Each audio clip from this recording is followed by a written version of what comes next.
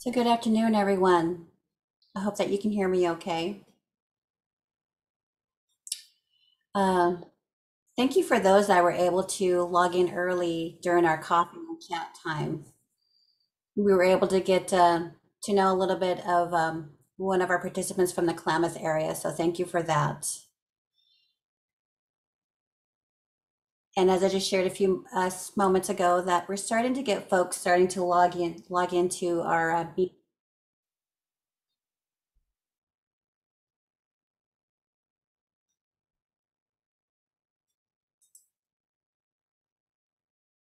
And just to give folks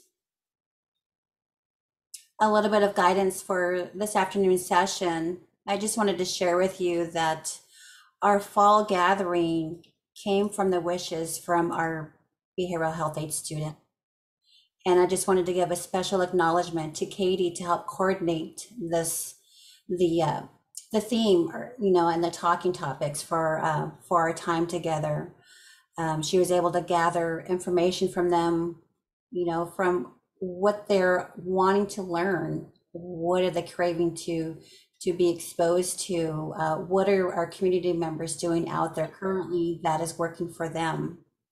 And so the purpose of these gatherings is to provide that engaging workforce development activities along with supporting our students who are completing their courses, who are already providing work within their communities, those who are interested in the field. Uh, this is also information for our community members and anyone wanting to know about what the behavioral health aid program is about. So again, today is a beautiful example of us coming together to practice our traditions with passing on our knowledge. Give a brief history. With the guidance and the support of the Alaska Native Tribal Health Consortium, known as ANTHC, our behavioral health aid program adopted their process. And since 2018, our program has collaborated with our behavioral health aid work group as they provide guidance. Within the leadership, they have not only streamlined the program, the education, and the certificate components, they also acknowledge the value our elders, our mentors, and our curators assist in the success of the program. So this is the reason why we're here today, for everyone to be involved in this new pathway for our trauma-informed providers, along with helping individuals identify and achieve their career and educational goals while serving their communities. Just wanted to share a brief overview of our agenda for today and tomorrow.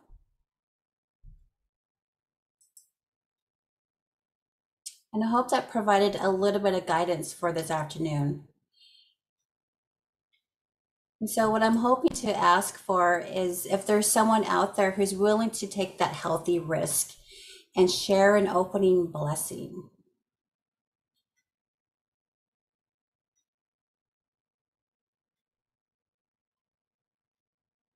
Is there a volunteer out there?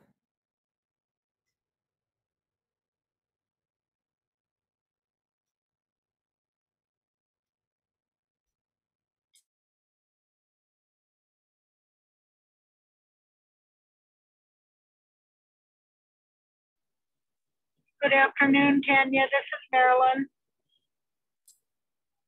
Hi, Marilyn. I can do a blessing for us. Get us started. Thank you. And I would just ask that everybody join in this blessing in your own way. And we respect everyone in your own traditions and ways of prayer. So join us today in asking our Heavenly Father for a blessing for each and every one of us that is joining us today, to share in the information and the wisdom that each one of us have with each other and help our communities. And we ask a blessing for all of our communities to be safe, and the blessing for our leaders that they make the hard decisions to protect all of our people in our community. And I ask that the blessing for the families that have losses on this time, that they need the strength that they need to get through this hard time, and all of those communities that have those that are not well today. We bless and ask that the Heavenly Father to help all of us and protect us from the COVID and the spread of the COVID in our communities. And we ask all of these things in your name. Amen. Hello, Manya. Thank you, Marilyn. And our past events, our past Zoom events, one of our staff members has provided a great land acknowledgement, and I'm glad that she's willing to carry that on with our event today. So I'm asking for Donica Brown to share in with our land acknowledgement. Yeah, thanks, Tanya. So, you know, we always do these land acknowledgements, and I think that sometimes it feels somewhat tokenizing. But we also just want to acknowledge that, you know, our ancestors and, you know, the spirits of these lands are important to acknowledge and to show respect to.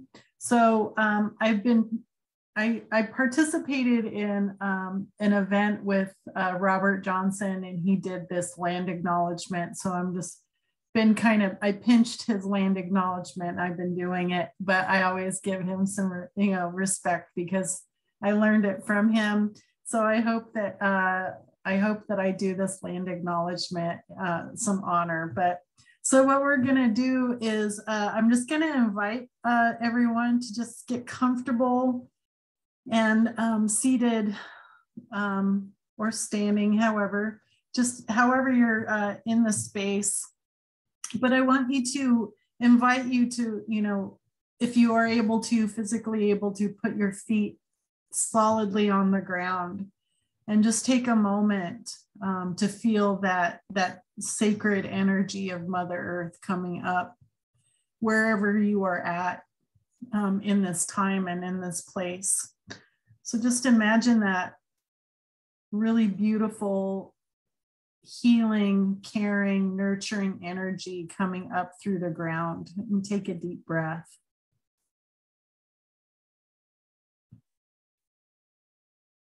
So I'd like you to imagine where you're at in this time and place, in the lands that you're currently occupying. And just take a deep breath. And I'd like for you to slowly imagine what this place was like pre-colonization, prior to colonial contact. Imagine the land that you're sitting on.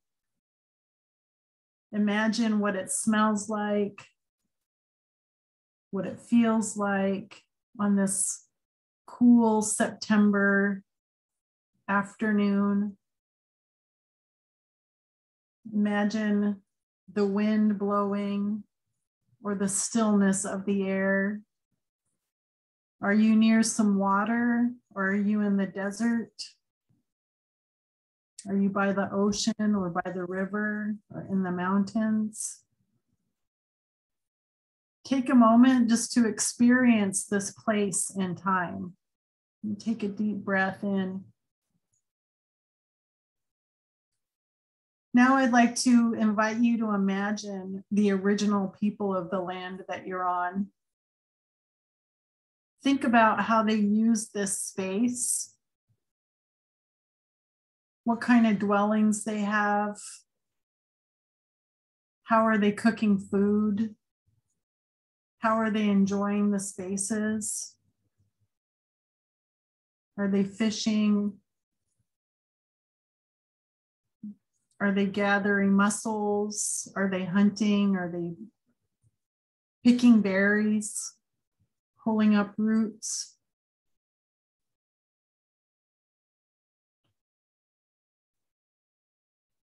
Imagine the people and what they're doing, how they're interacting with the land, with the space, with the water, with the fire, with the dwellings. What are they doing? How are they interacting with each other? What are the men doing? What are the women doing? What are our two spirit relatives doing? Imagine the children, the laughter and the play, how they're interacting with the land, how they're interacting with the adults. Imagine what the elders are doing, how they're using this space and this time and this place. Now I just want to invite you to just sit with that just for a few moments.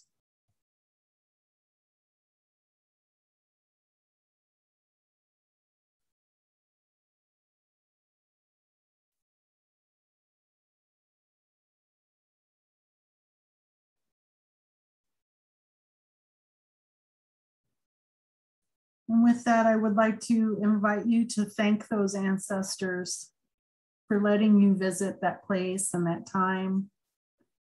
And I want to invite you to slowly come back to this time and this place.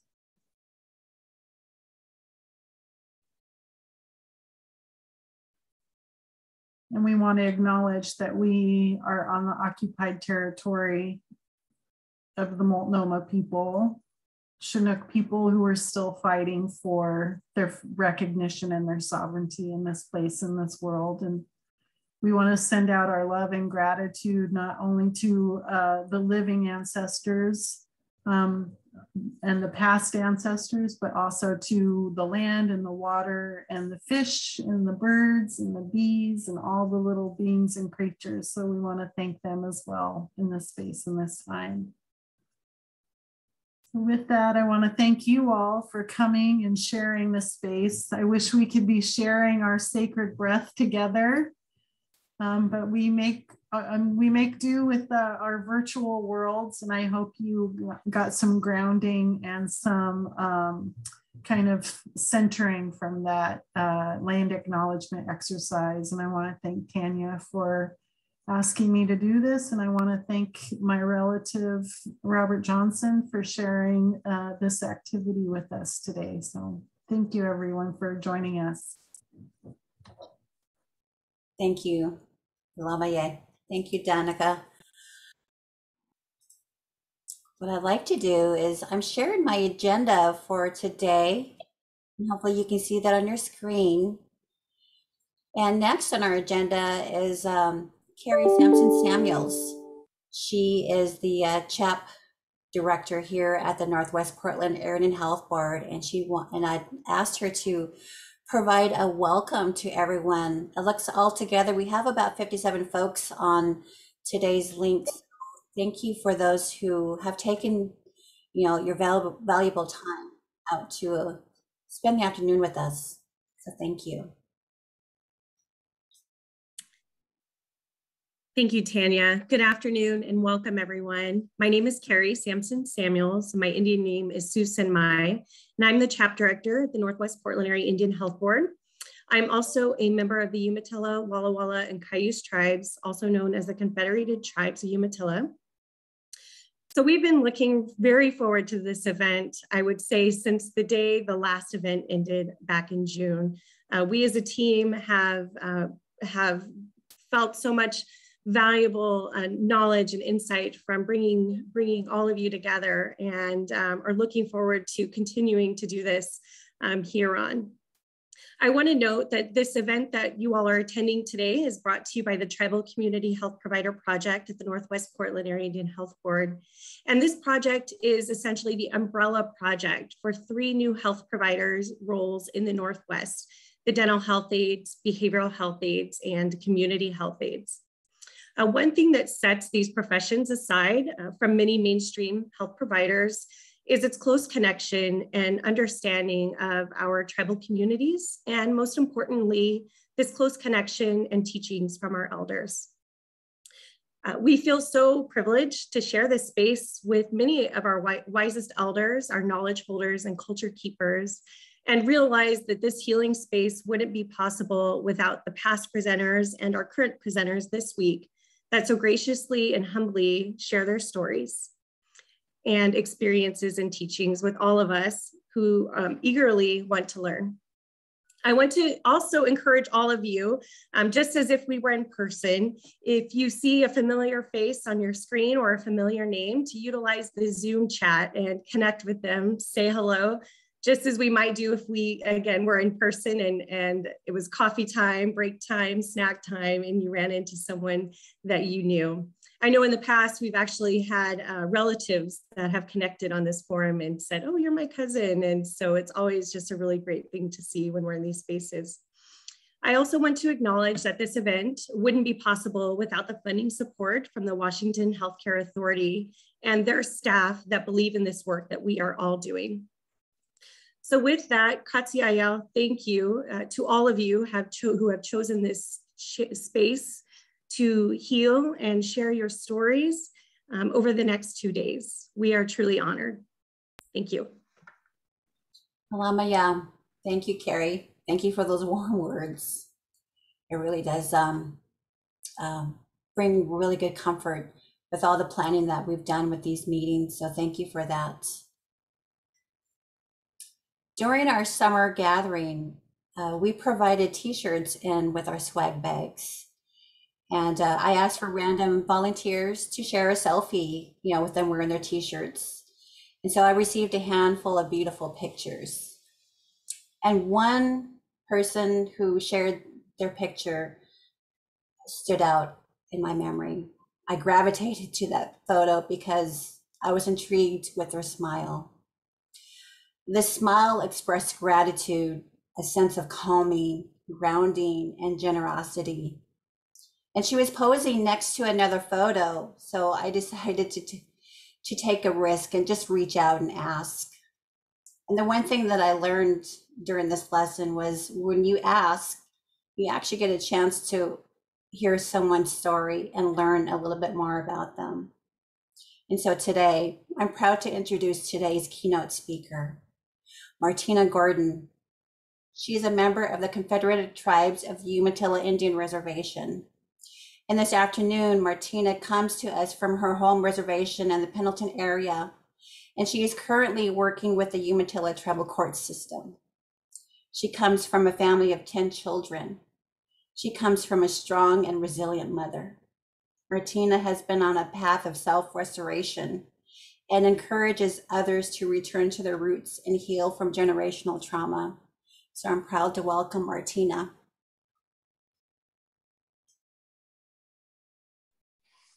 Thank you, Tanya, for the beautiful introduction today. Tatsalach, good afternoon. My name, like she said, is Martina Gordon. The name my ancestors know me by is Kapoy, which is my mother's childhood name. My mother is Altwai Shaushwinatmai Kathleen Gordon, and she was my elder and my knowledge holder and my culture keeper. And I carry her in my heart always. My father was Robert Gordon. He was born in High River, Canada, and he is also carried in my heart. They have both passed on. I do have the photo that Tanya was talking about, so I'd like to share it really quick with you. This is, if it'll come in, yeah, that's my mother. And that smile in this picture brings me comfort daily. I look at it all the time. And growing up, I would hear my mother speaking our language, and I took comfort in the sound of our language. And it saddens me that I didn't learn that from her. I don't know the reasons why, all of the reasons why I didn't learn that from her. And I have carried guilt about it and have been shamed from people for not learning that from her when I had the chance. However, I am taking classes now from our tribe, which I am grateful for. And if you have that opportunity, I definitely encourage you to do that as well. If you have any language classes available to you, we are doing them virtual, just like this gathering today.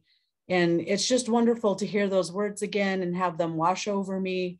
And that familiarity that I had with when my mother was here, it just brings all those emotions back. And just hearing her voice saying those words, and it's absolutely like waterfalls flowing over over you to hear those again. And it brings a lot of comfort to me as well. When I was a child and we were at the Longhouse, I had an opportunity to get my Indian name, and I was extremely naughty and ran off and started playing at the neighborhood playground and totally missed that opportunity to get my Indian name. And when I was a senior in high school, my mother approached me again and gave me the opportunity again, which is probably unheard of, to get my Indian name. And unfortunately, I was in a religious sect that felt that my culture was against biblical laws. And so I declined at the request of my pastor again to not get my Indian name. And I know that broke my mother's heart. And it's something that I carry with me daily as well. But I let that motivate me and not shame me per se, but to motivate me to be a better person. I have since left that religious sect, and a lot of love and healing happened between my mother and I. There was some distance between us because of that. But after that, there was just this healing bridge, and we became very close. And she instilled in me the resiliency that she had, that she went through with her childhood, growing up in a Catholic school, saying that her language was forbidden, and thank God she didn't lose it. She actually became a master language speaker for our tribe and has recordings of her and other elders preserving our language. So I'm very grateful for that. I take my children to community events to keep them involved, but COVID has put a stymie on that. So I take advantage of virtual sessions like this just to keep my mind and brain active and going in other people's knowledge that they have, and to just continue to grow. And it's very important to take advantage of these opportunities when they come to us, so that we can have open hearts and learn from others. It is so important to do that. And my mom taught me that as well. She passed away in 2009, and it seems like it was just yesterday. And I just hope that each of us, no matter what path that we are on right now, that we can pick up the pieces of our culture and start learning. If we didn't take advantage of that when we were younger, or we didn't have that opportunity due to adoption. I come from a place where I come across a lot of children who were adopted out into non-Native families and didn't have the opportunity to learn that when they were children. And I encourage you to do that now. Pick up where you are at now to learn.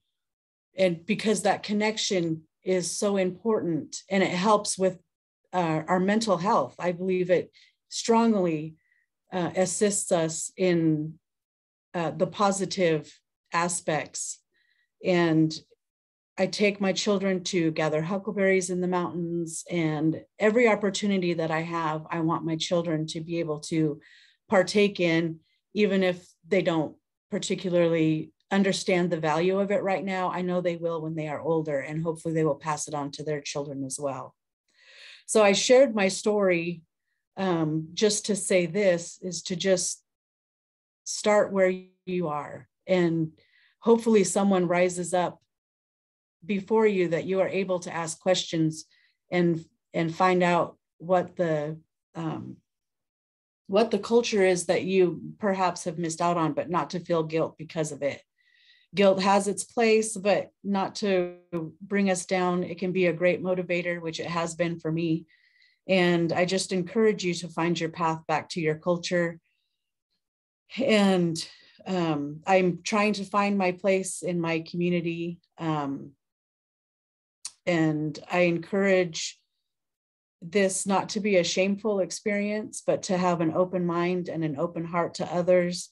And hopefully someone, like I said, will rise up in your life that you're able to trust and able to glean that knowledge from, because without each other, we are nothing.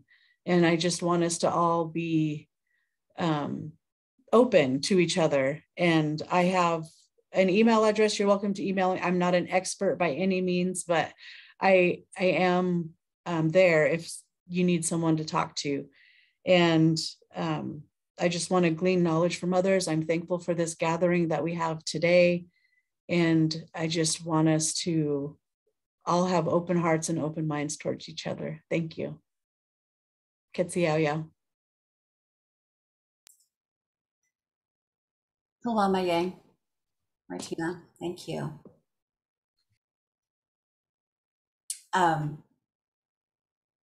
Just the mere fact that when Katie and I reached out to Martina and we asked her if she'd be willing to be a keynote at our gathering, she didn't hesitate one second. And so it's people like Martina who are willing to share and just be available, does wonders. And I know that our students will appreciate that, and our community members appreciate that. So thank you for spending your afternoon with us, Martina. And thank you for those that have come on. It looks like we've got 60 folks who have registered for our link this afternoon. And I just wanted to give a quick announcement that for those who pre-registered for this event, you will be receiving a goodie bag, but due to some shipping delays, folks locally in the Portland area should be receiving their packages today. And then folks in the Washington and Idaho area should be receiving them tomorrow. But like I said, for those who pre-registered, you will be receiving some really awesome items. And then just to kind of name off a couple of the things that you'll be receiving, again, for those who attended last time, you'll be getting another face mask. We also have a stress reliever, a tote bag, chocolate, a spa kit. We also have a cutting board and apron, and a colored pencil set. And also with your packet, you'll also be receiving some really good printed material. And included in that are some really nice wellness activity events for, coloring. So thanks to Katie for sharing that link. And, but yeah, unfortunately, we weren't able to get those out to you sooner, but you will be receiving your swag bag. So just to kick off our learning session this afternoon, I'd like to introduce our next presenter. Alexis Contreras is a member of the Confederated Tribes of Grand Ronde. She joined the National Indian Child Welfare Team back in the fall of 2011, working on numerous projects ranging from juvenile justice to reducing disparities in the child welfare system. Alexis values NICWA's philosophy and role to help guide the community process and activities in which they can draw on the wisdom and assets they have to improve and embrace community strengths and well-being throughout Indian country. So I'm proud to announce Alexis. Thank you, Tanya. And thank you, Martina, for your words too. My name is Alexis Contreras. I'll introduce myself again. I'm a member of the Grand Ronde tribe. And as a member of a tribe that tribe was terminated, it is a tribe that we are relearning some of our traditions. We're having to go back and learn our songs, and now songs are coming into our communities and dances are coming back into our communities. So I appreciate your words, Martina. I grew up in San Francisco, kind of as an urban Indian, going to Stanford powwow and the powwows. And so it was a lot of fun, but I didn't know a lot about my own culture and my own roots here in the Northwest until I became an adult. And so now I get to raise my son, sharing those practices with him and learning with him as well. So thank you, Martina. I just wanted to thank Tanya and Katie for inviting me here to speak with you guys today. I'm going to be talking about the relational worldview model. It's a indigenous framework that I'm going to share a PowerPoint with you if I can share my screen.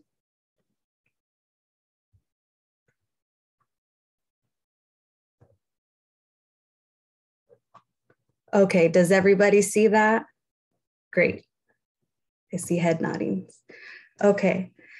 So, what I thought when I was talking with Tanya and Katie was it sounds like maybe some of you have had some experience with the relational worldview model, and maybe some of you have not. But I really was thinking about how we could make this, how to talk about it, and how it could be useful, and how it could be a tool for you to use in your own practice, in your own work, and in your own life. And so what I wanted to just start with was kind of what we see in mainstream society, which is the linear worldview. So this is kind of this mainstream thought, which there's a cause, there's an effect, and it really kind of values timelines, it values facts, it values material, it values authority. And so this is the mainstream worldview that we are, as Native people, doesn't really work for us so much. And a lot of the systems that we work in, that we live in, are based off of this worldview.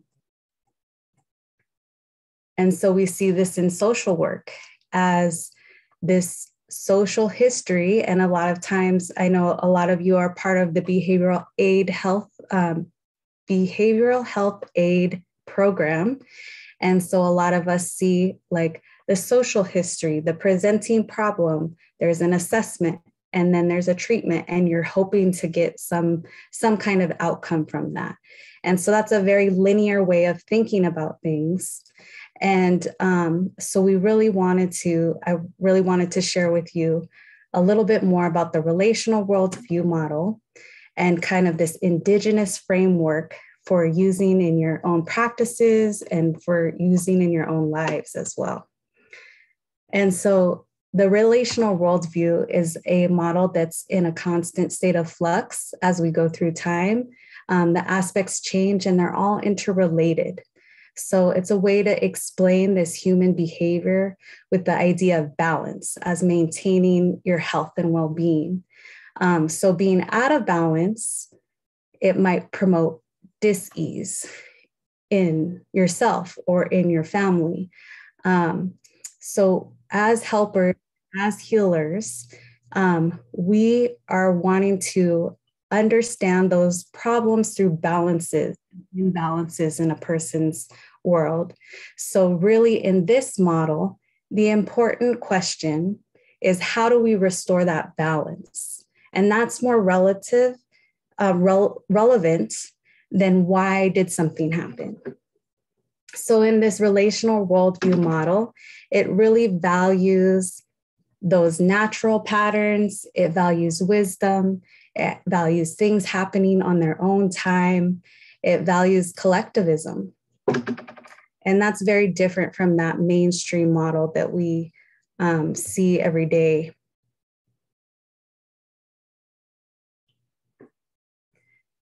So just looking at the relational worldview on an individual or family level, we see these 4 quadrants. So we have the context, the mind, the body, and the spirit. In that context quadrant, this is where your culture is. This is your family, your work, economics. This is the social history. In the mind quadrant, this is where we have our thinking processes, our self-esteem, our memories, and our emotions. In the body quadrant is our biochemistry, genetics, our health status, our sleep state, and whether we're using or abusing substances. And then in the spirit quadrant is the innate, positive, learned positive, innate negative, learned negative.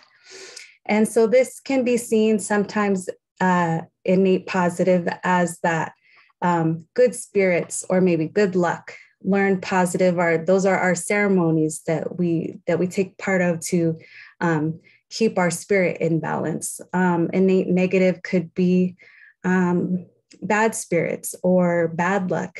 And then the learned negative are those lessons or bad medicine maybe. And so we look at this relational worldview. This model right here is showing you the individual and family level. And so I didn't include a slide for the organizational or tribal level, but you can also use this model on a larger level for a community as well. And in that model, the context becomes the environment, the mind becomes the infrastructure, the body becomes the resources, and the spirit becomes the mission. And so just like in ourselves, if we have balance between these four quadrants, then we can be seen as having a functional organization or of a functioning program, maybe.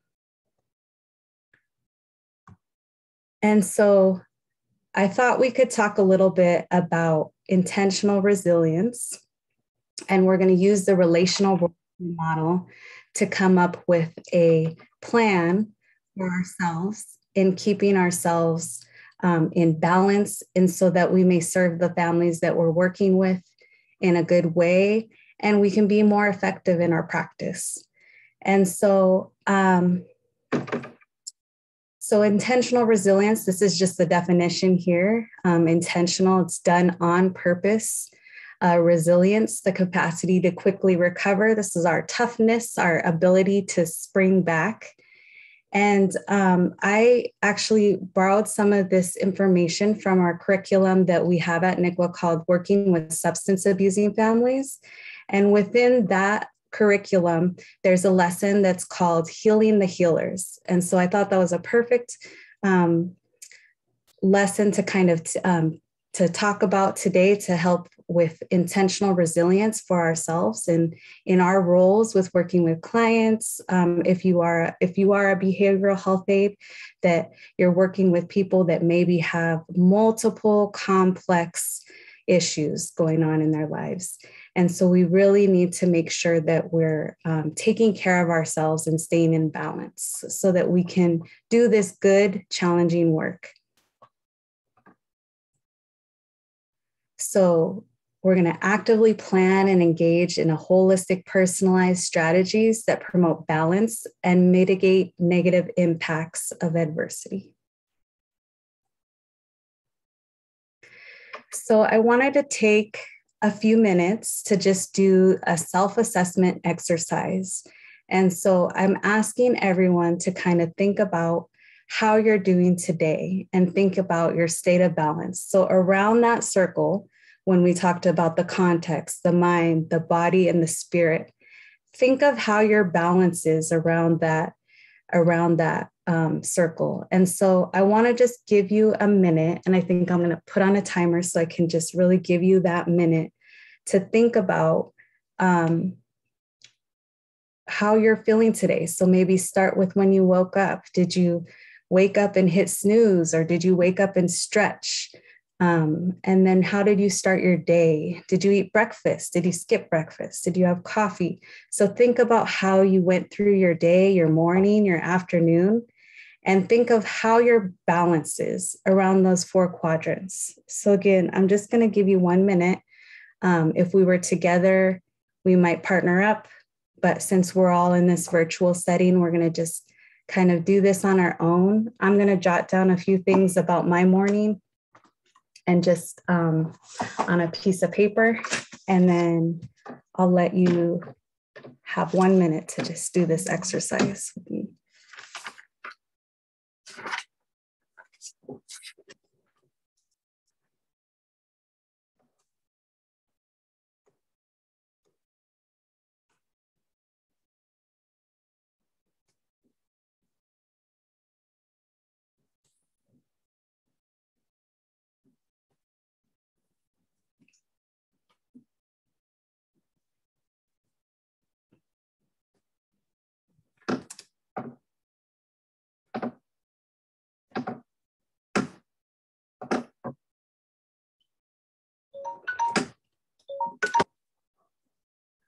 Okay, thank you.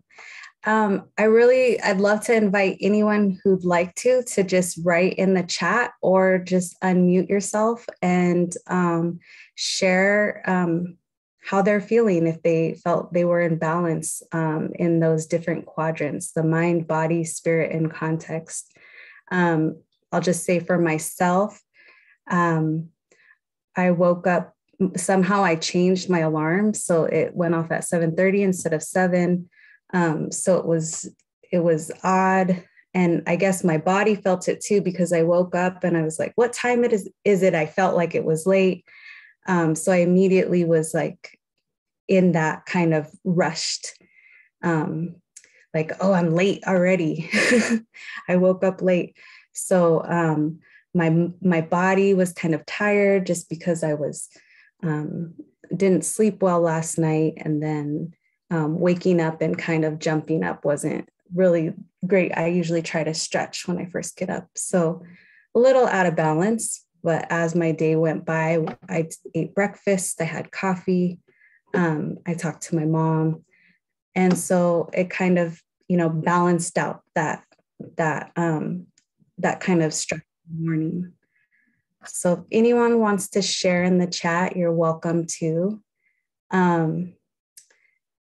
Libby said, I began my day in a good way, but recently received news that someone close to me is struggling with unhealthy thoughts, and that concerns me a lot. Thank you for sharing that, Libby. This is why we need to do this intentional resilience, is that things that happen in our lives and with our loved ones or with our clients, they affect us. We take on some of that trauma sometimes. We take on that stress. And so we really need to be mindful and think about and intentional in how we are taking care of ourselves.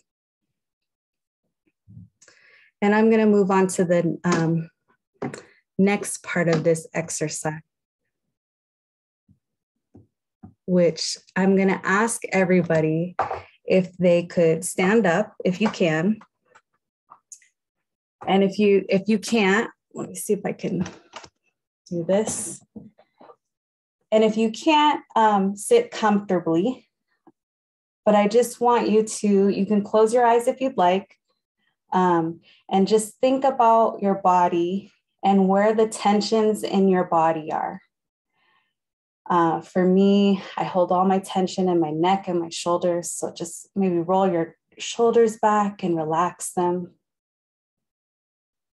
And then if I can ask you to take a few deep breaths with me, we're going to take a big deep breath, belly breath through our nose, and then blow it out slowly. Take a deep breath in, and then blow it out slowly.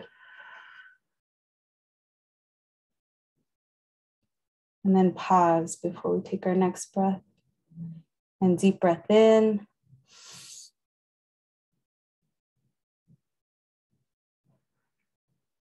Blow it out slowly.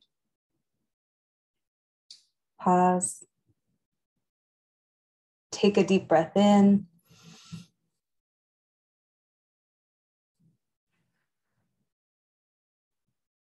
Blow it out slowly. So you can open your eyes if you'd like, if you've had your eyes closed, and you can sit down if you'd like to. And just think about how you're feeling now. Think about those quadrants, the mind, body, spirit, and context. How are you feeling now in each of those quadrants? I actually was feeling very nervous, because I always get nervous when I have to present in front of people. Even though we're in a virtual setting, I still get nervous every time. And I actually feel a lot calmer now. So I feel good after taking those breaths. So again, if you'd like to write in the chat, you can, or just think to yourself about how you're feeling. And then Coletta also wrote in the chat about how she was feeling. I think this was before the exercise.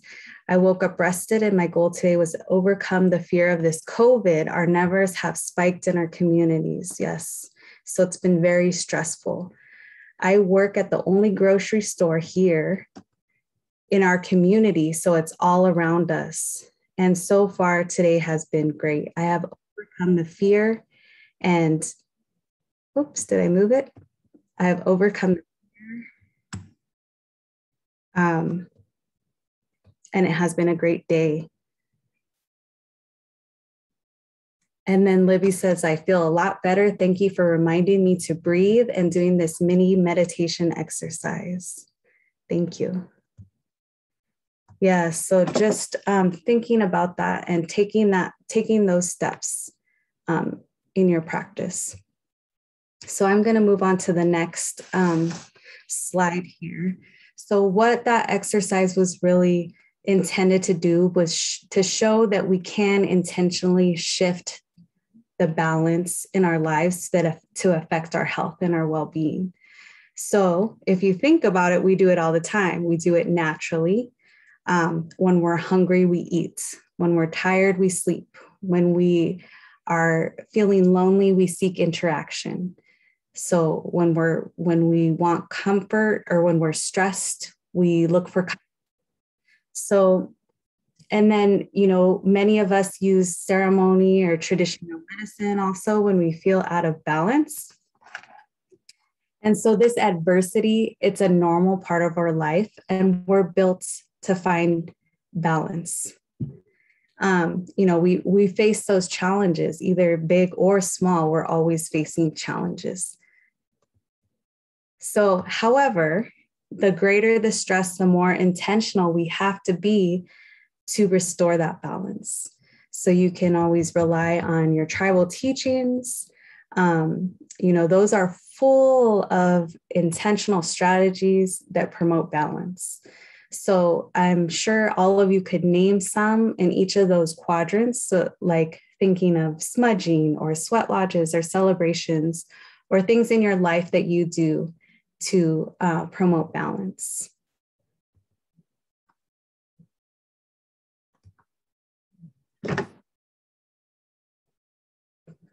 For the sake of time, I think I'm just going to skip this slide so that we can do this next exercise, which is where we're going to kind of think about how we can intentionally build our own resilience. And then we're going to come up with a personal resilience plan. And so what I'd like you to do is to, if you have a piece of paper and a pen or a pencil, just draw a circle.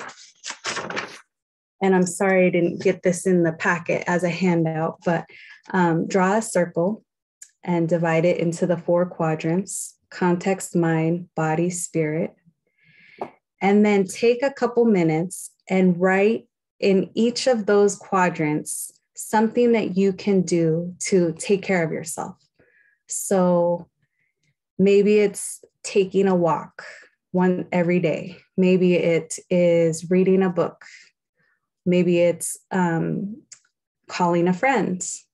Or maybe it's prayer. So I just kind of gave an example from each of those quadrants that I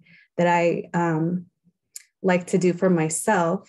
But I would like you to invite everybody on this call to just take a few minutes to write down one thing, at least one thing, and you can write more if you have more. But one action that you can take in each of these quadrants so that you can find balance, and that you can, when you are needing this resilience plan, you can go to it and say, what do I need to take care of myself? What do I need to take care of my mind, my body, my spirit, and the context? So go ahead and take a couple minutes and write some things down. And then maybe we could have a couple people share. And I'm also going to write some things down.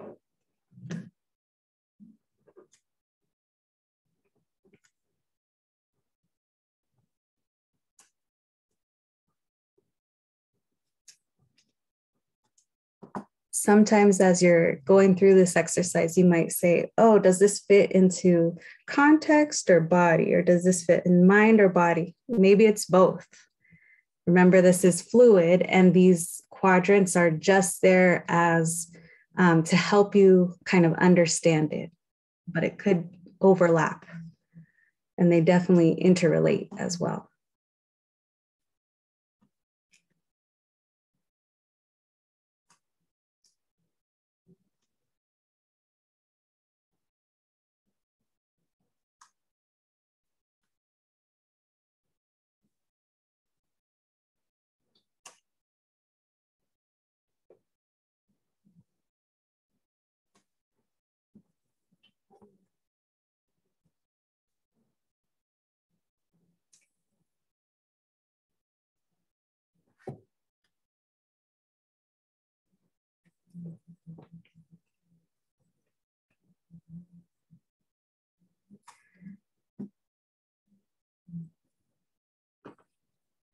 So I'm gonna,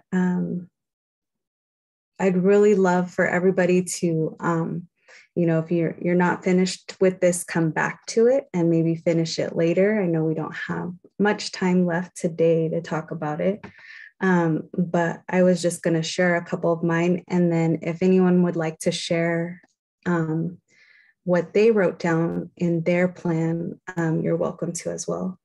So I just noticed, I just like made a circle and then wrote a few things. I don't think you can see that very well, but I'll just read them off.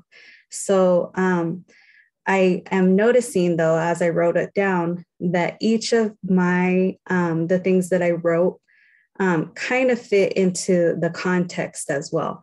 And so in the mind quadrant, I said, read a book. And so my cousins, who are my sisters, basically, are those people that I talk to, and we laugh, and that gives me a lot of healing, is just being around my family. And so they were talking about all these books that they were reading, that they were loving. And so we're like, oh, book club. Like, so then I was thinking, well, if I read a book and then we also have a time where we can get together as a family and talk about it, then that's both the mind and context. I'm changing up the context, but I'm also taking care of my mind at that time. And then in the body quadrant, I put go to the gym. My son loves to go to the gym, and he always invites me. And I haven't gone the last few times that he's invited me, but just knowing that I need that for my body, for my mental state, for my health, and then also for the context, because then I'm doing something with my son that is healthy. I also put sweat. I haven't done a sweat in a long time, and that's something that feels really good for my spirit. It's also a way for us women to get together and just have that, like, share that strength and share that time of healing together. And so that's just a few things that I wrote down from my intentional resilience plan. And so I hope that you're able to use these in your work or for yourselves, but that it helps for you to keep your balance and take care of yourself in your work that you do. And I think we just have a few minutes left for questions, or if people want to share what they said, what they added into their plan. So let me see. I don't know if there's anything in the chat. The breath was amazing and a simple thing to do, right? So if you can have just when you feel like you're sitting, I especially think that right now we're on Zoom all the time. We're sitting a lot more. We're more sedentary even than we were before. And so making sure that you're standing up, you're putting your shoulders back, you're breathing and taking that breath, and that taking care of yourself in those ways. And then let me see. So Riley said, regular meditation helps me with all 4 quadrants. That's great. So it does. It really helps with your mind. It helps with your body, your spirit, and the context. So it changes the environment around you even. And Hi, I'm Alexis. In the chat box, there was a question about if you can describe the context quadrant. yeah, I'm going to go back to that slide. Here we go. Yeah, so the context is kind of like, what is that? So your economic status could be part of the context. So, you know, are you financially stable, or is that something that maybe you're not, you don't have financial stability? So it could be a stressor on on the context of your life, your social history. So a lot of us share a similar social history. A lot of Native people share similar social history. So in my family, my grandma, when the tribe was terminated and during the relocation program, she went down to San Francisco and went to beauty school. And so that's where she met my grandpa and started their family. And that's how we ended up in San Francisco as urban Indians, you know. So your social history, the context is really all those things that surround you in your life. Your community that you're a part of, your culture that you interact with, the people that are in your life, your family, your friends, your peers, your coworkers. Yeah, thank you for asking. So Alexis, I've used the relational worldview both in my personal and professional life. And so when I think of context, I kind of start off with this tool with the context part. You know, kind of gives me that direction on where I need to find the balance with my mind, body, and spirit. So that's kind of like how I kind of start off when I'm using this assessment. Yeah, thank you.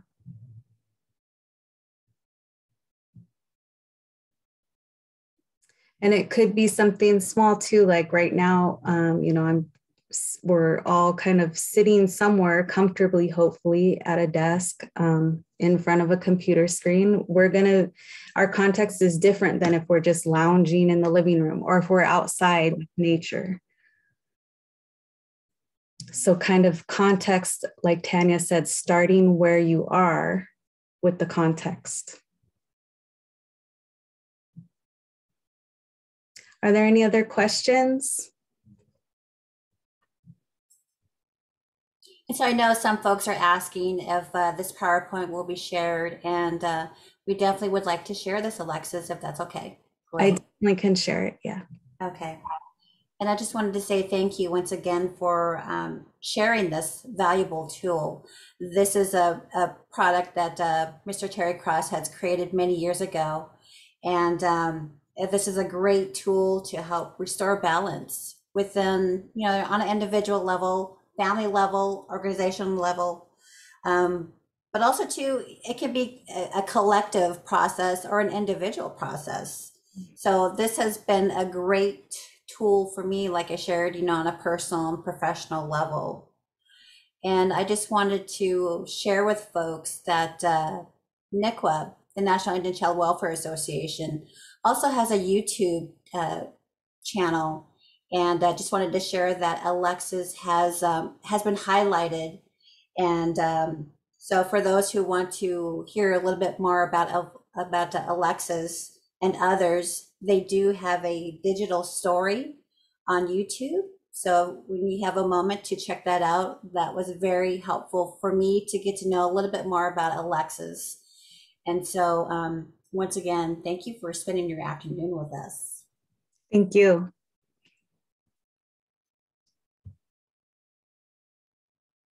And so if anyone has any questions, please use the chat box, and you can also send me an email, and we'll be sharing the PowerPoints. And for any future questions and answers, we'll also share Alexis's email. And so what I'd like to do is hand over the floor to Katie.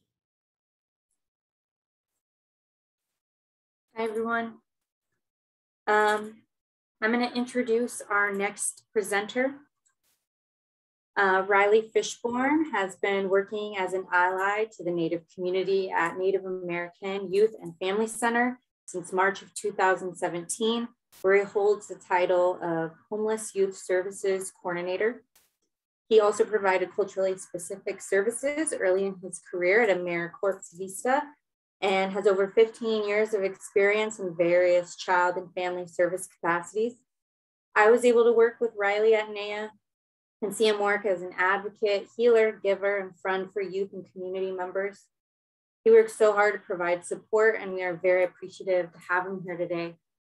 As a friend of Riley's, I'm just really honored that he could share his knowledge with us. So I'm going to pass it over to Riley.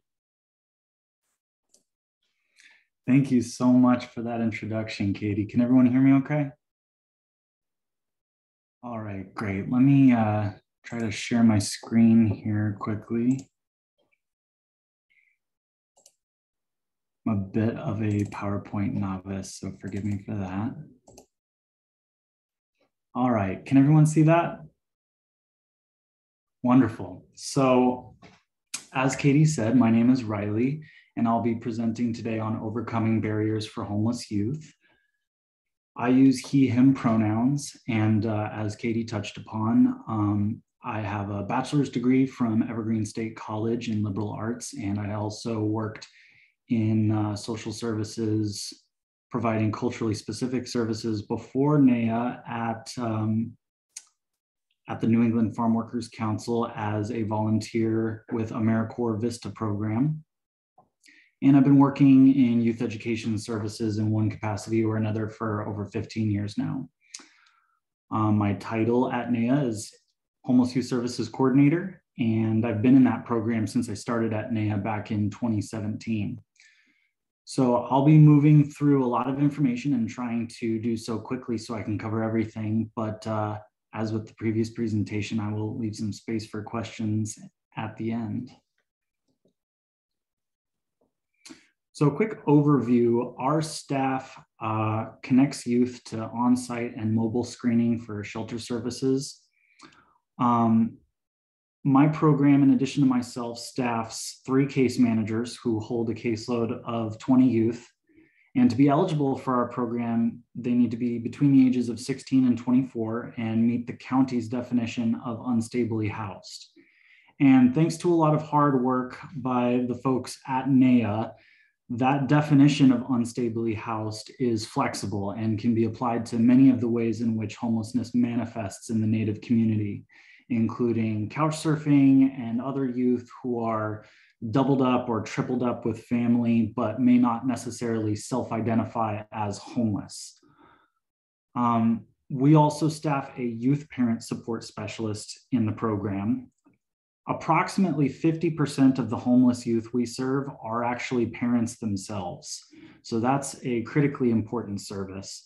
And our youth parent support specialist provides additional advocacy as well as access to funding for parenting supplies and resources. We staff a peer mentor so that youth can receive additional services and additional support from someone in their own age group. We staff an alcohol and drug specialist and a direct services manager, both of whom are licensed counselors. We serve Multnomah County, but can also provide assistance to clients relocating out of our service area. So critically, if a youth finds a way to house themselves and it's outside the county or even outside the state, we can still help them with that. And in the past, we've used funding to help youth with everything from buying luggage to buying train tickets with the understanding that they are relocating to a permanent housing solution. We do not do outreach in my program. We receive a lot of word of mouth referrals from the Native community, as well as elsewhere in the homeless youth continuum, which includes our partnering agencies, New Avenues for Youth, Outside In, and Janus Youth. So those organizations conduct screenings of homeless youth into the homeless youth continuum. And if in the process of those screenings, they discover that youth are interested in culturally specific services, or just interested in receiving services away from downtown, which can be a dangerous or triggering place to be for homeless youth. Then in those cases, those youth will get referred out to us where they can receive case management at NEA and hopefully be a lot more comfortable. Part of the way our staff connects youth to the local Native community and neighborhood resources are through the Native American Legal Aid Services Program, the Native American Rehabilitation Association, or NARA, and the Native Wellness Institute. Another way that we connect youth to the Native community is through housing programs that have a Native preference. So for example, Nasika Alehi and the forthcoming Mamuk Tokati and Kasan Shako Haz are actually affordable housing communities in Portland that are legally able to prioritize applications from Native youth. So we encourage youth to apply for those opportunities, not only as a way of obtaining affordable housing, but also also as an opportunity to become a part of another Native community. So case managers will meet with our homeless youth 2 to 4 times per month to build a relationship. And that's the minimum engagement guideline that we hold youth to at the time of screening. And it can vary wildly from one youth to another. Some youth need very little assistance in order to achieve self-sustainability. Something as ephemeral as payment of a security deposit could be all they really need to get where they need to go.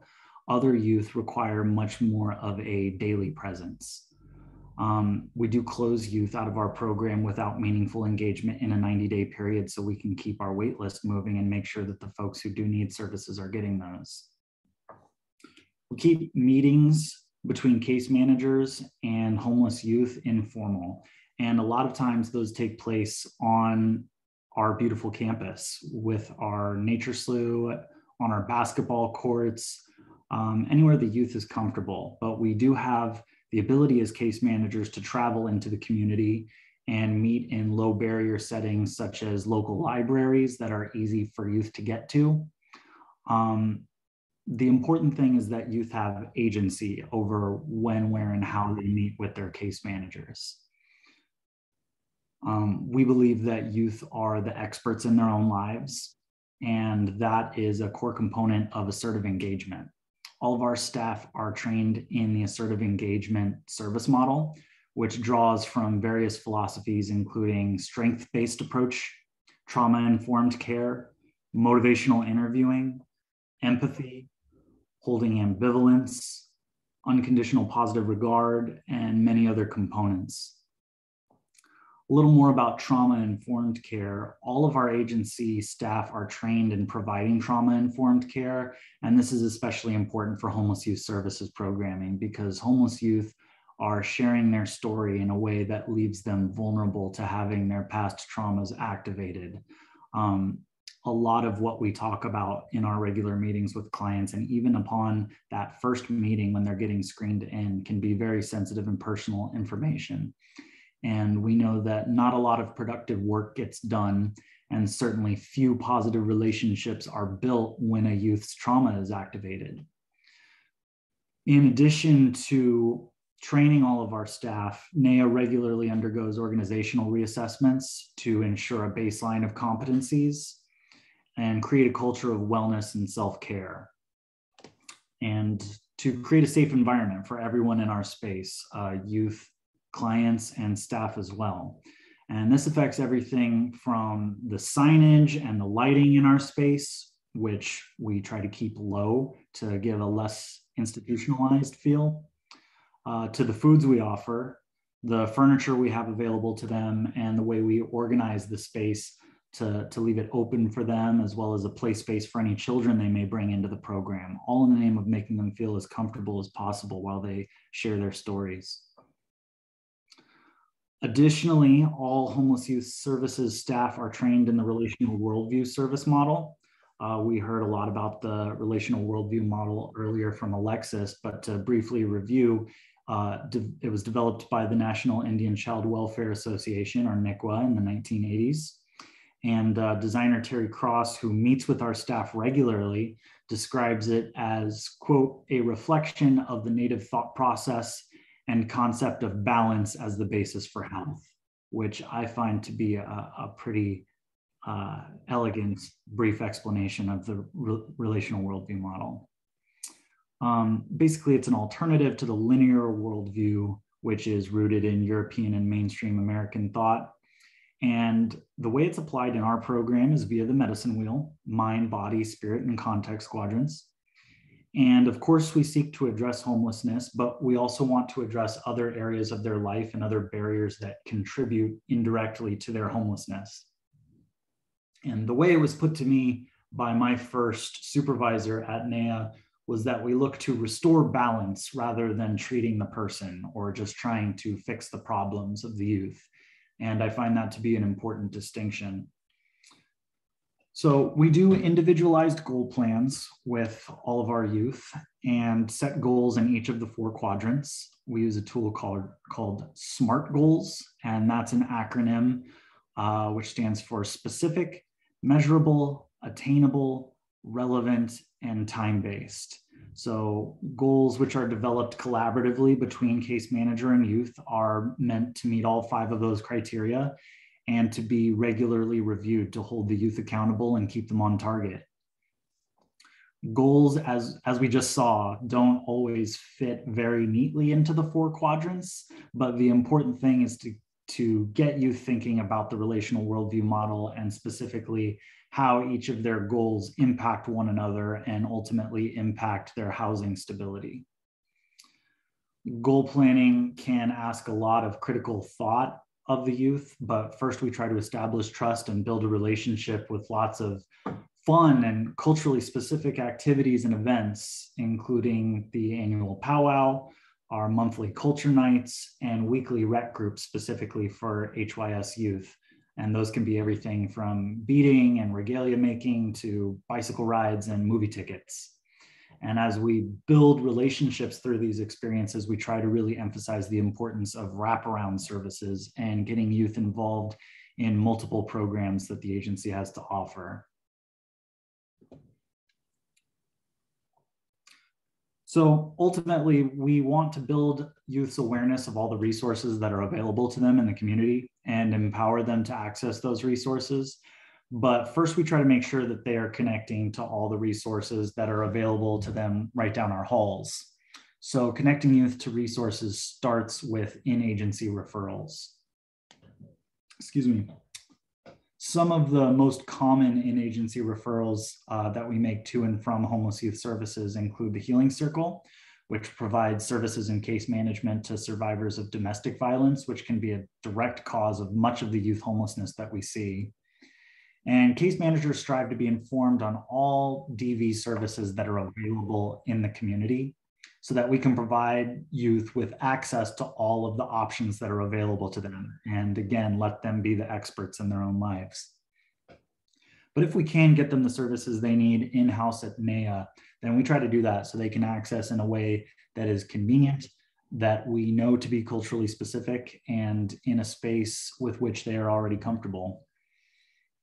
Another very common referral for us is to the College and Career Center, which provides assistance with FAFSA applications, scholarship opportunities, resume building workshops, coordinated visits to college campuses and career fairs, as well as referrals to technical or trade schools to get youth directly into higher wage employment, which is of course very important to sustaining independent housing. And many of the youth who come to us are not ready for independent housing, but we like to get them thinking about their goals beyond housing, where they would like to go to school, what they would like to do for a career, and that's work we can begin with them right away. We also have our very own alternative high school for students of color on campus called the Many Nations Academy. If students of the Many Nations Academy are struggling due to housing insecurity, which is very understandable, then Many Nations Academy staff will refer them upstairs to have a talk with me in my office very short walk away. And meanwhile, if any youth become aware of NAIA firstly through my program and later identify education as one of their goals, then I can help get them enrolled in the Many Nations Academy very quickly and easily, or other education and GED programs available in the community. There is a special program at NAIA for youth that have been involved in foster care, and we can work with that program to get homeless youth access to the additional advocacy that's available to former foster youth, as well as access to special vouchers such as the Family Unification Family Unification Program Youth Voucher to subsidize their housing, or to the New Doors program, which is a shared housing program in Southeast Portland where former foster youth can live for just $25 a month while addressing their long-term barriers to independent housing. The aforementioned Culture Night events, which are hosted monthly, are another great way for youth to come in, have some fun, have a meal, get to know their case manager, but also meet staff from other programs at NAIA, learn what is available, what is out there, and get connected. Elsewhere at NAIA and in the community at large, we seek to connect youth with the most helpful and appropriate resources that are available to them. And some of the common barriers that are faced by many of the homeless youth that we see include a lack of basic resources, food, clothing, shelter, hygiene products, and childcare supplies. Basic resources that we try to keep always available are our food pantry, clothing closet, access to computers or showers. And my office in particular is always stocked with condoms and some of the most commonly requested hygiene products like soap, shampoo, deodorant, and tampons. If youth are busy trying to get their basic needs met, then it is very difficult to focus on larger goals like sustainable independent housing. Physical and/or mental health needs, also very difficult to achieve self-sufficiency if you aren't first able to address physical injuries or disabilities. We can connect youth to specialists in the Oregon Health Plan for access to all of their health needs. And mental health is a big part of that. Mental health needs range from counseling and therapy to hospitalization, which typically happens in Portland at the Unity Center for Behavioral Health. Obviously, the pandemic has impacted that a great deal, and there aren't as many mental health resources available to youth as we would like, but we try to make sure that youth know what to do to get on wait lists, to be seen by a counselor, to be seen by a therapist, to be established as a client of a primary care physician. Criminal record, debt, or past eviction are huge barriers for a lot of our youth, specifically those who are almost ready for independent housing. We can connect youth to legal aid resources. And again, there aren't as many of these available as we need, but they do exist. And the Native American Program of Legal Aid Services of Oregon is a big one. I've also connected youth to the Metropolitan Public Defender's Office and SOAR, which is an organization that provides free legal aid. So the resources are not as abundant as we one day hope to see, but they are out there, and we try to increase homeless youth's awareness of those resources. If youth are ready to apply for housing, independent housing in an apartment or home, then in addition to covering their application fee and moving costs, we often write letters of advocacy that can sometimes lead to successful appeals of youth applications that are otherwise rejected based on those legal barriers. Many of our youth are fully employed and capable of paying the rent in an apartment, but rejected in their initial application for housing based on very old criminal records. So we try to get them in touch, if possible, with legal aid service providers who can work with them on expungement. There's also a tremendously helpful resource available in the community called RentWell. And this is a course that is offered by the Homeless Youth Continuum, as well as by private organizations who charge a registration fee for youth who want to take the class. I'm always eager to pay that registration fee for any of my clients who want to take the class because I know how helpful it can be. This is a class that usually takes place over the course of 5 or 6 weeks. It's offered at a variety of days and times so that youth with different work schedules can accommodate it. And if youth pass the Rent Well class, then in addition to learning a lot of information that will be new to them if they are first-time renters, they'll also receive a Rent Well certificate. And here in Multnomah County, if a housing provider rents a unit to someone with a Rent Well certificate, and that leasee is eventually evicted, the housing provider is reimbursed by the county for that. So that is a huge incentive for any of these Portland landlords to take a chance on a youth that they might not otherwise be willing to house because of past eviction, because of debt, or because of a criminal record.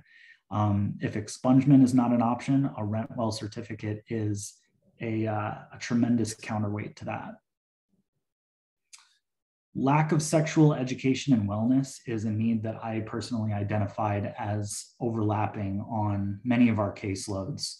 So we started hosting an in-program workshop, initially called Sex Ed and later changed to Healthy Relationships to reflect the fact that in addition to protection against unplanned pregnancies and STIs, which make it very difficult to achieve self-sustainability, we also cover the basics of giving consent and asking for consent and maintaining healthy relationships of all kinds.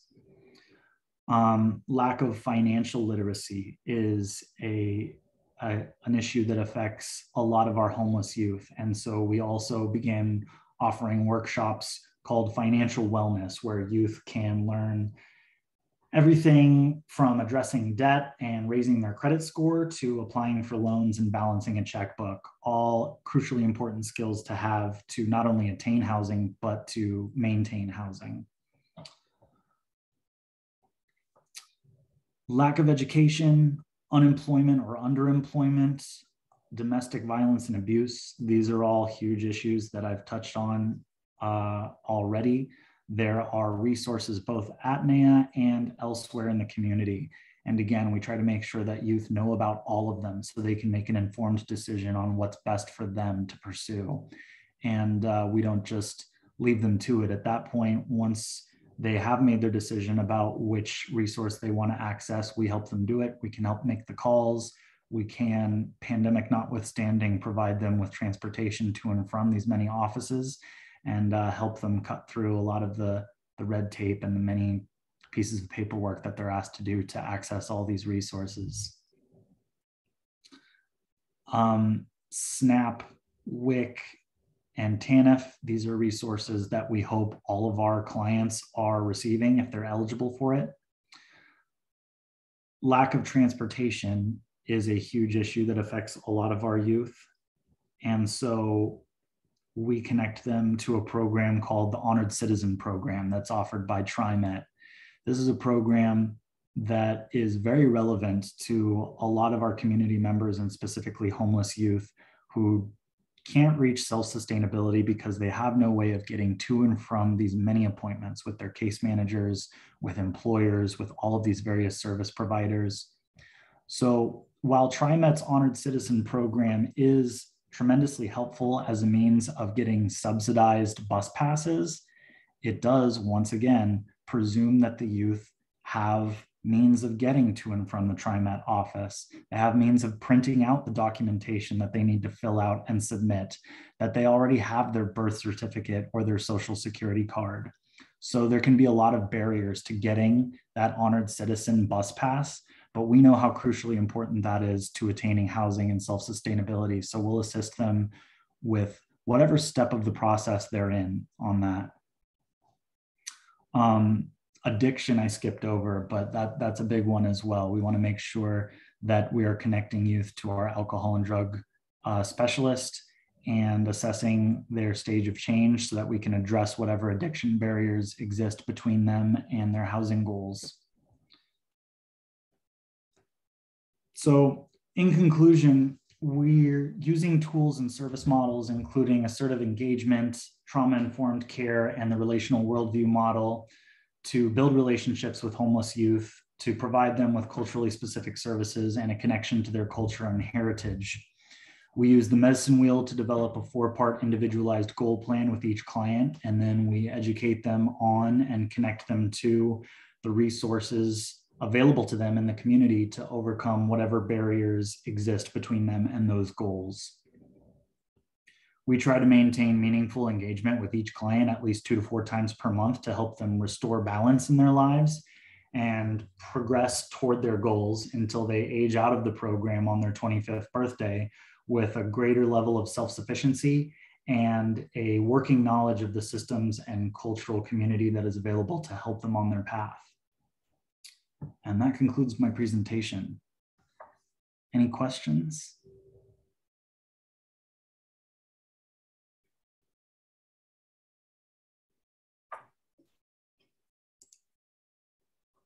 I see some action in the chat. See, we got some fellow Gooey Ducks in the chat as well. So shout out to Evergreen.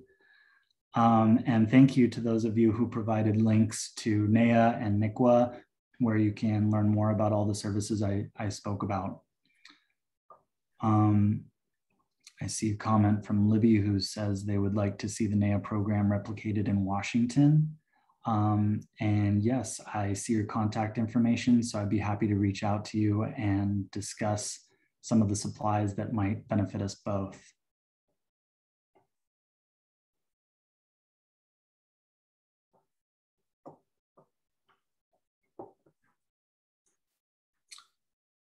Tycee Mason, I see your comment as well. And no, I don't believe we're in regular contact with that organization. So yes, let's please use this as an opportunity to exchange contact information and get connected, because school supplies are something that we hope to connect our clients to. And as I mentioned, a lot of our youth have youth of their own who always need school supplies. Danica, I see your comment as well. I'll be sure to share my contact information with you. And Tycee, thank you for sharing your contact information. I hope I addressed all of your comments and questions. Thank you so much, Riley. You are truly a good relative and do so much for the community, and just, you know, working and seeing others in that department. You're doing very important work, and I know that it can be exhausting, but also fulfilling on so many different levels. So I'm really appreciative for having you here today and providing resources and talking more about what you do day to day. So I appreciate you. And if anyone else has questions for Riley, now is a great time before our break, but I believe he'll put his contact information in the chat. Thank you again, Riley. Thank you for having me. Katie, this is Tanya. I don't have any questions, but I just wanted to share with the folks that this was a very important area that our BHA, our behavioral health aid students, identified as something that they wanted to learn more about, you know, especially when they're working with their community members. So Riley, this information that you provide is so very valuable. You have such a beautiful wraparound systems of care for your community members. So it's great to see all these tools for success that you provide your patients and your community members. And I hope that it's okay that if we share your PowerPoint with our participants. Yes, absolutely. You have my permission to do that. And thank you so much. I hope that the information I shared resonated with a lot of the students. Wonderful. Thank you, Riley. This is Marilyn Scott from Upper Skagit.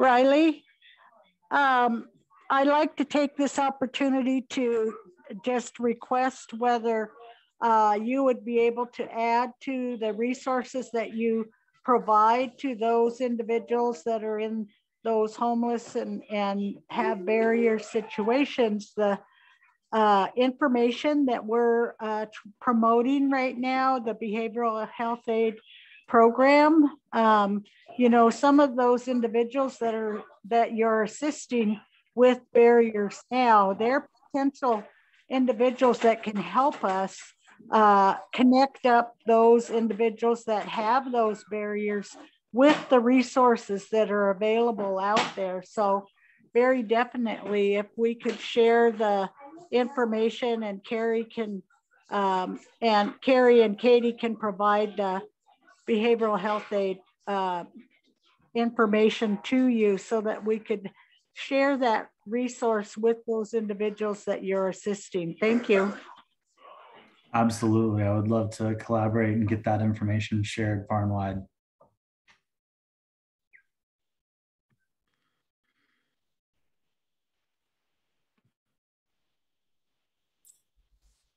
Any other comments or feedback? Questions?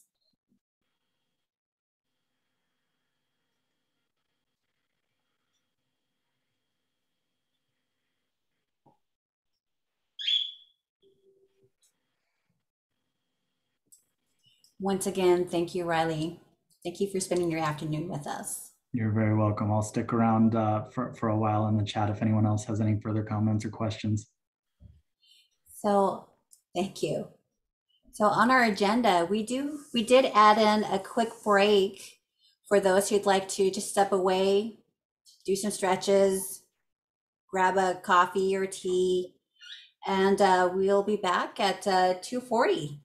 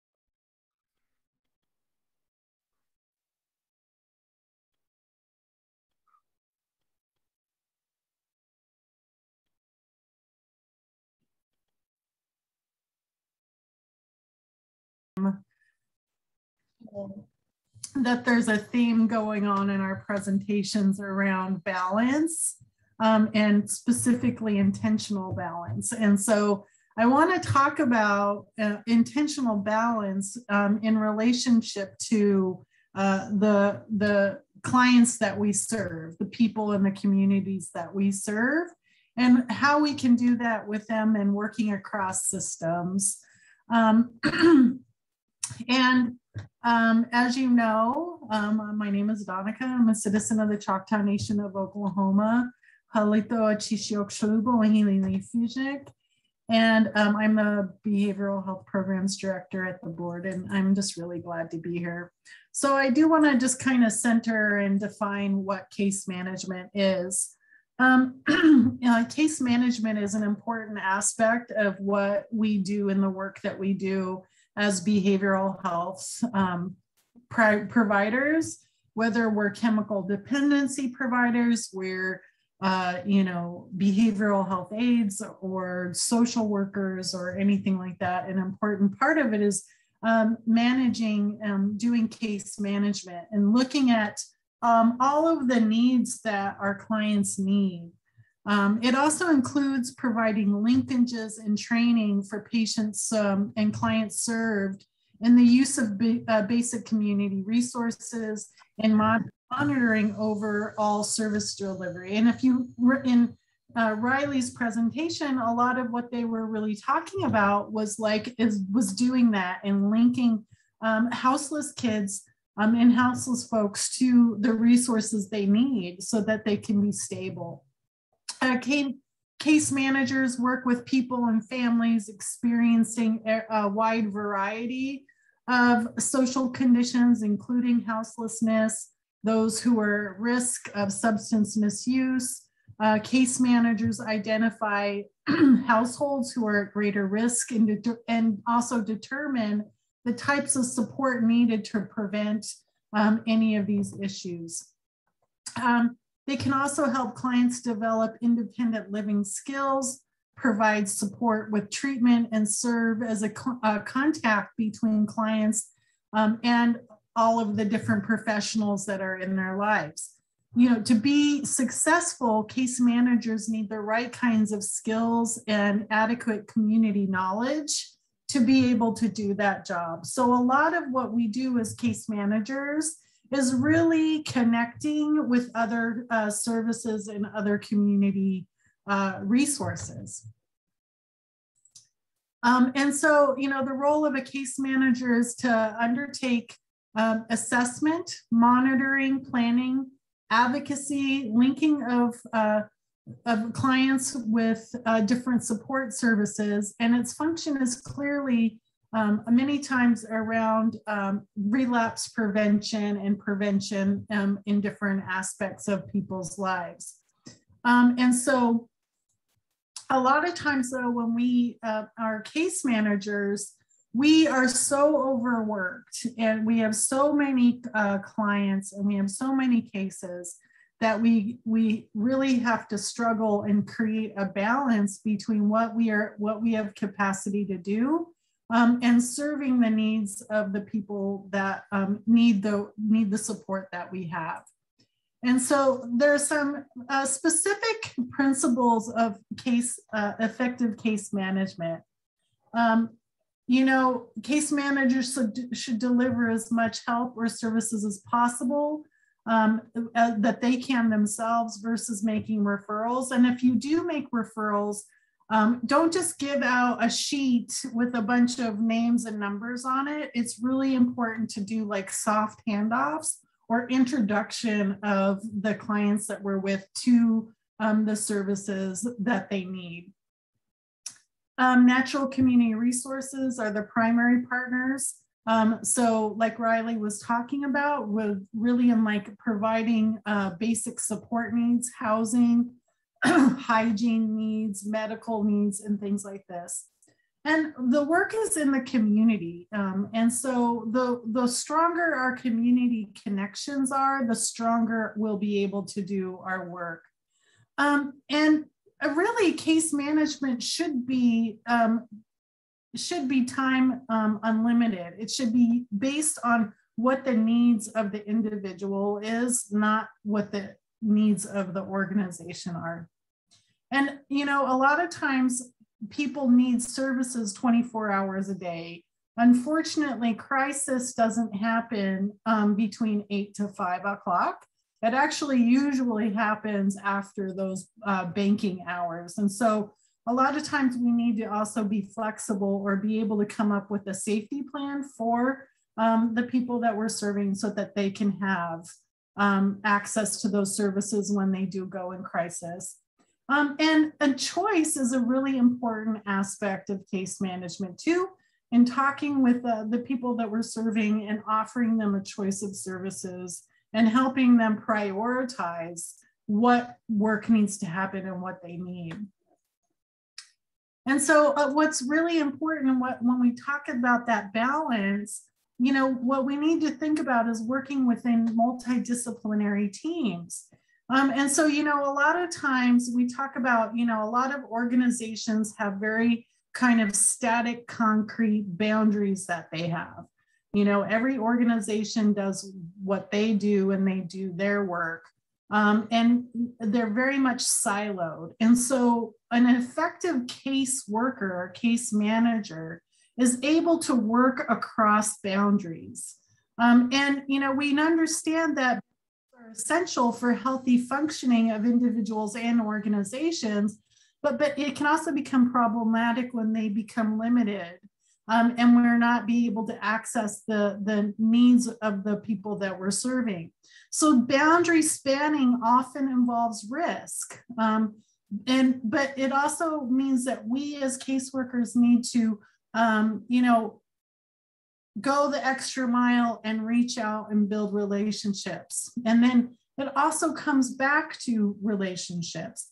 When I was doing case management and clinical treatment with clients, many times I was able to access services for my clients because I had a relationship with someone at the organization that I needed to make a referral for. So if I just gave them a phone number, said, you need to call XYZ organization and make an appointment for an assessment or an intake, they would never get in. Even if they would call, they would get put on a waiting list. There would, be whatever happened, if they even called at all.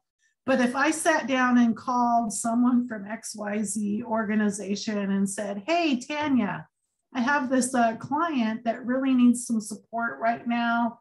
Is there any way that I can get you to book an intake for this client? I have them sitting right here. Can we set up a time? Then we would be able to get those appointments scheduled. And so part of it is just kind of going above and beyond in those ways. But again, it's also about relationships. It's about our relationships with our clients, but it's also about relationships across organizations and that boundary spanning. And so, when we think about it, we think about these as threads, and the more threads you have and the tighter weave you have, the stronger the fabric. And so, when we think about, there's this interface between, primary care, public and community health, behavioral health. It's particularly important to keep individuals and communities healthy. Primary care tends to focus on the disease, treatment, and health promotion needs of an individual with a limited view of all community members. But a healthy community is what makes healthy individuals. And so we want to build those community relationships and build those stronger threads for our fabric. And so we all have the skills for this. An important part of case management skills, important skills for behavioral health aides, is strong communication skills. All of these different organizations have a different language that they speak. And so it's important for us to be able to kind of translate the different communications of these different organizations. Time management is always an important part of what happens, especially when we have 20 to 40 or 50 clients or even more.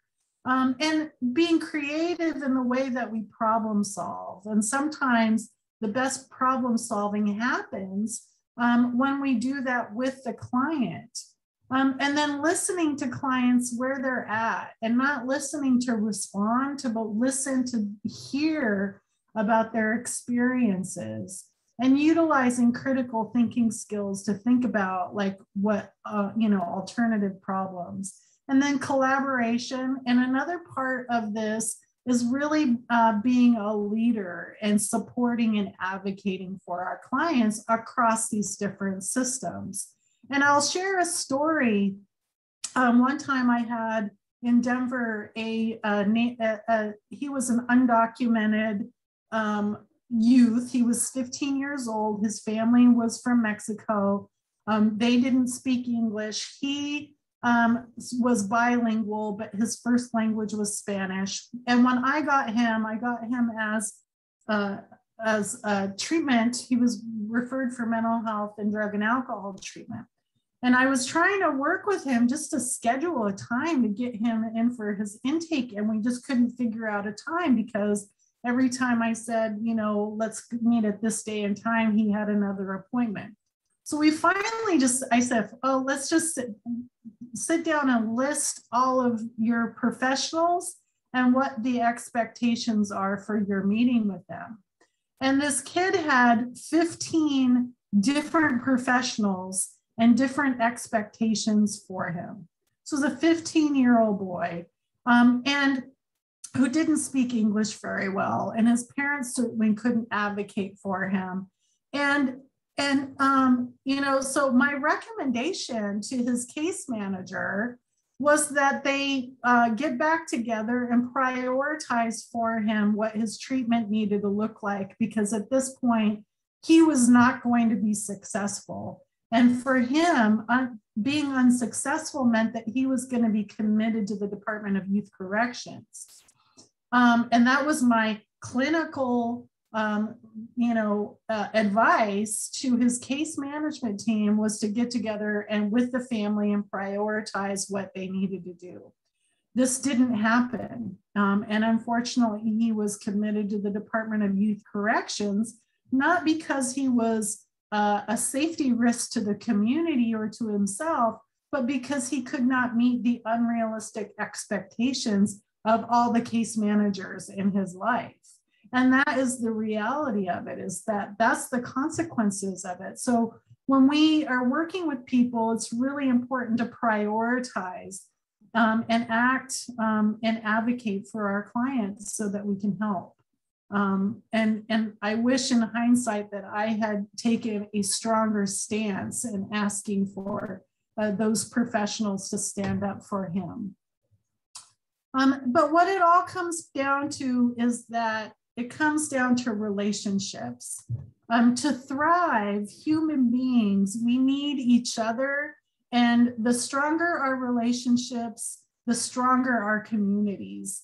And in my professional life, I've been able to support many people in the work that we're doing through the relationships that I have with other providers. And that's something that I'm very proud of. One of the first professional advice I ever got when I was in my undergraduate program was that my mentor told me, go to every meeting you can go to every conference that you can go to, and meet as many people as you can. If you go to a conference, get 10 business cards, and then follow up with those folks when you get back to your office or when you get home, and say, hey, my name's Donica. I met you at this conference. I really like to connect with you. This is the work that I'm doing in the organization. And build those relationships, network. My job was easier because I had relationships, not only with my clients and their families, but I had relationships with other people in the community and with other organizations. And when it comes down to it, a lot of it is like coming back to this idea of self-care versus community care. Community care is about the individual caring of our own basic physical needs, whereas community care is focused on the collective, taking care of people together for everything from basic physical to psychological and even spiritual needs. Community care involves more than one person. It can include 2 people, 3 people, or even hundreds of people. And we can practice community care in our own personal lives by connecting with each other. And that's one of the things that I really love about this Elders and Knowledge Keepers gathering, is that we're building community together, even through this pandemic and this virtual world. And that we're supporting each other and we're taking care of each other through all of the struggles that we're having. And so but it is important to take care of yourself, but we do that collectively. And again, it is about relationships. Community care is about relationships. It's about taking care of yourself as a provider, as well as taking care of the people that we serve and our community collectively. And that's the end of my presentation, but I wanted to open it up for any kind of conversation or questions.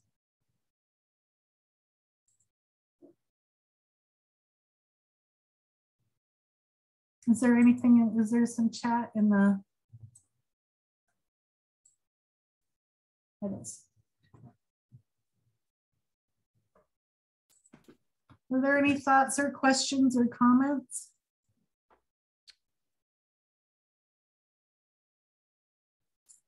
Good.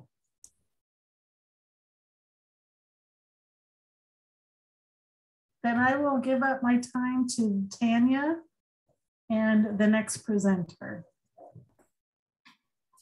So Donica Lamaya, thank you for your presentation and your beautiful PowerPoint. I hope that it's okay that we share with our participants. Great, thank you. And then also too, for those that weren't able to attend our session earlier today, just wanted to let folks know that our behavioral health aid students were our driving force in creating our agenda with you for today and tomorrow. And our students identified case management as an important tool that they wanted to see in our discussions today, you know, to help them move forward in their education process and working with their clients and with their community members. So I know this is going to be a very helpful tool as we share this with our students and with our community members that have joined us today. So thank you for that, Donica. Thank you for always spending your precious time with us. I know that you're extremely busy, so I always appreciate listening to your presentations and your land acknowledgements. Those are always really good words. So thank you for that. Anytime.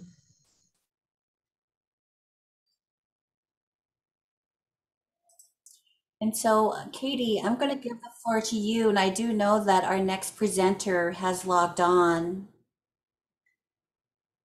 So thank you.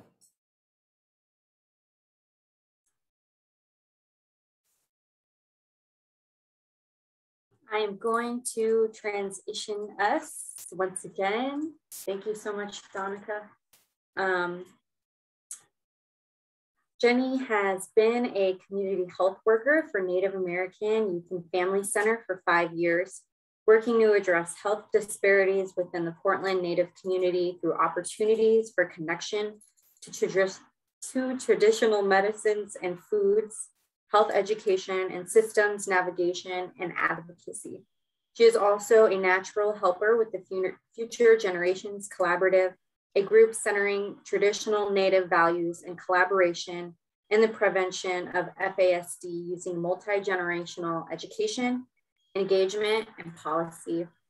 I was lucky enough to work side by side with Jenny during summer youth camp, where we were able to build curriculum culturally specific for Native kiddos and share a space of storytelling, wellness activities. She's just an overall awesome human being, and I'm so honored to have her as a friend. So I am going to pass the floor along to Jenny for her presentation. Hello, hi everyone. It's nice to see you. Danica, is it your birthday? Happy birthday! I apologize, I'm coming in hot from picking my daughter up from school. I tried to get to the school pickup line early, but I'm like practicing my deep breathing. As Katie said, my name is Jenny. I use she, her pronouns. I'm Oklahoma Choctaw, and I'm a community health work program coordinator at the Native American Youth and Family Center, or NAYA. And I was gonna talk with you all about cottonwood today. And the reason I chose cottonwood, because it's not season to pick cottonwood buds, was because I had a jar of cottonwood oil that I was gonna share with you all. But I had a mishap in trying to figure out how to mail the containers, and they leaked. So they weren't, so I guess it's not gonna be a hands-on activity, but we're still gonna talk about it. And then I have things set up to do a little demo if there's time. But I think it's still, my thought was, like Katie said, at NAYA, we work a lot with youth and families, and we do summer and spring break camps and culture nights and different activities. And Cottonwood, I think it's a really good lesson in a lot of things. And one of those being about just taking what we need, and that nature gives us what we need in abundance, right? And let me share my screen so you can look at the pictures of the cottonwood. Oh yeah, we have a recipe too. So you can look at the pictures of the cottonwood and not my face. Because the cottonwood is prettier. Oops. They're beautiful. Oops.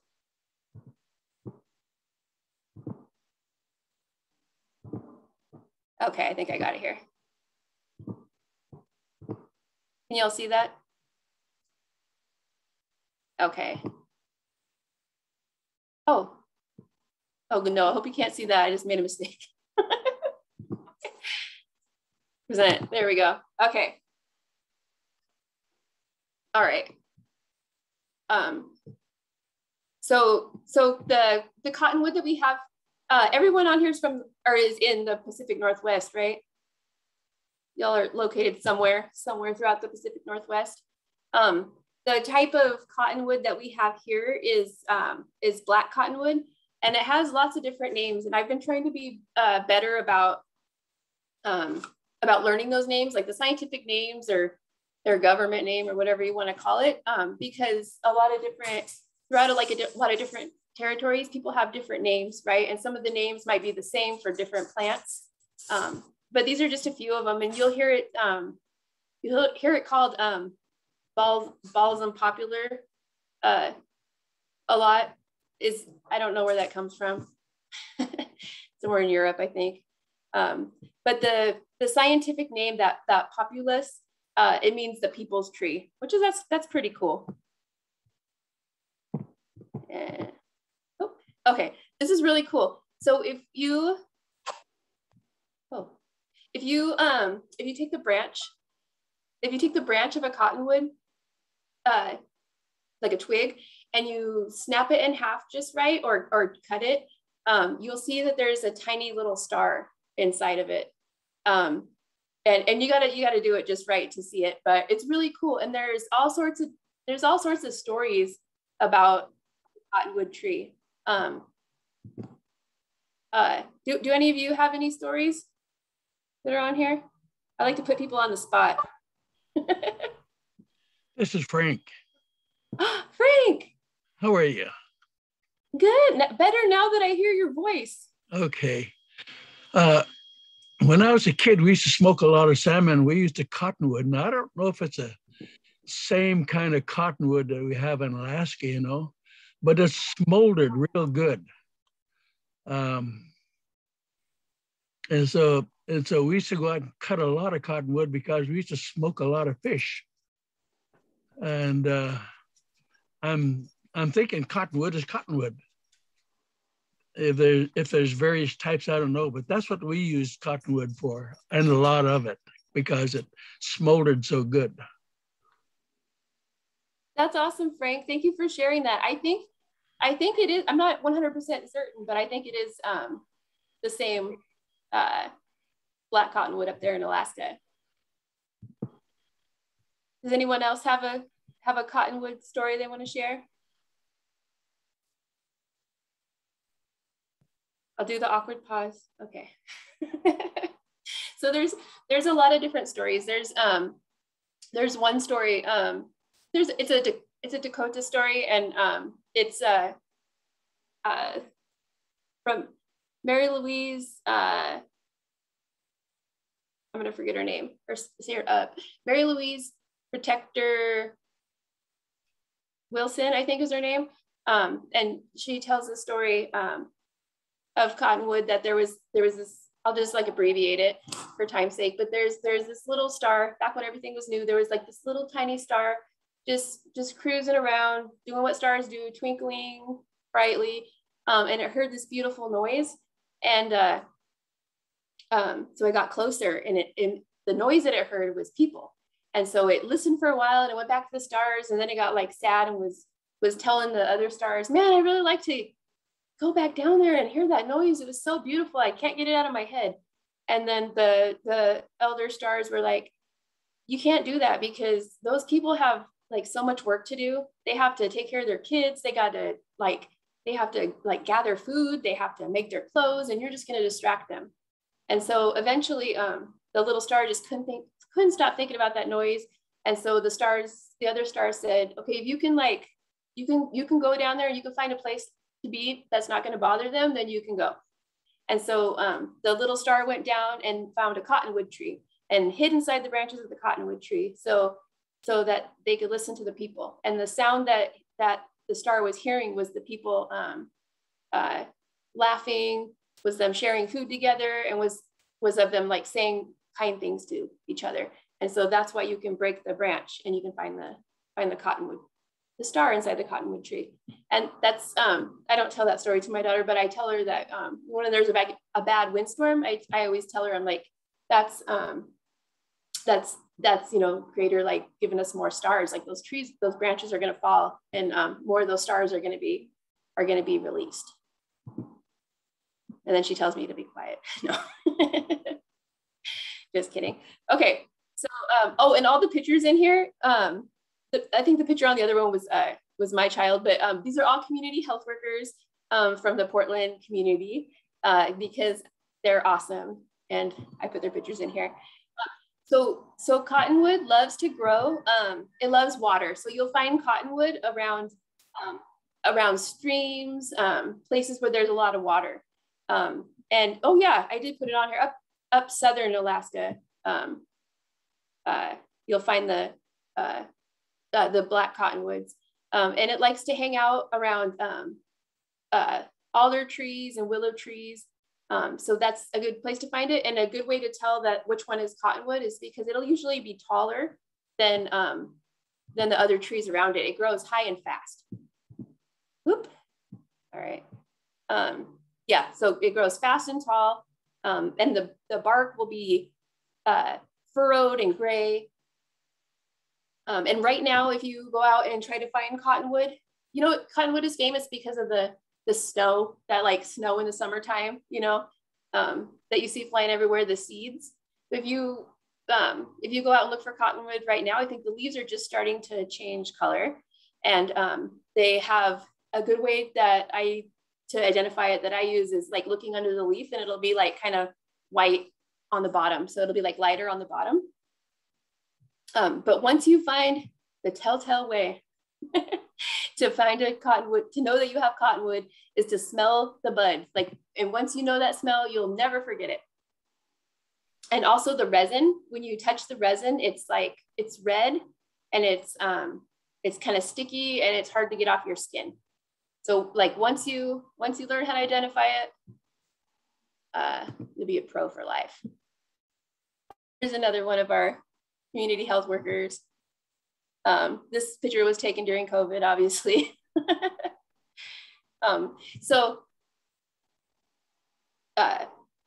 Usually late January is when the buds are ready. It's hard to say now because of, you know, with like climate change and all the like weather that's been happening, exactly when they'll be ready. But usually late January is when the buds are ready. The bark, I don't usually, I usually just work with the buds and I don't collect the leaves and the bark too much, but throughout fall is usually when people harvest bark. They say, like, what do they say when the sap is running is the time for that.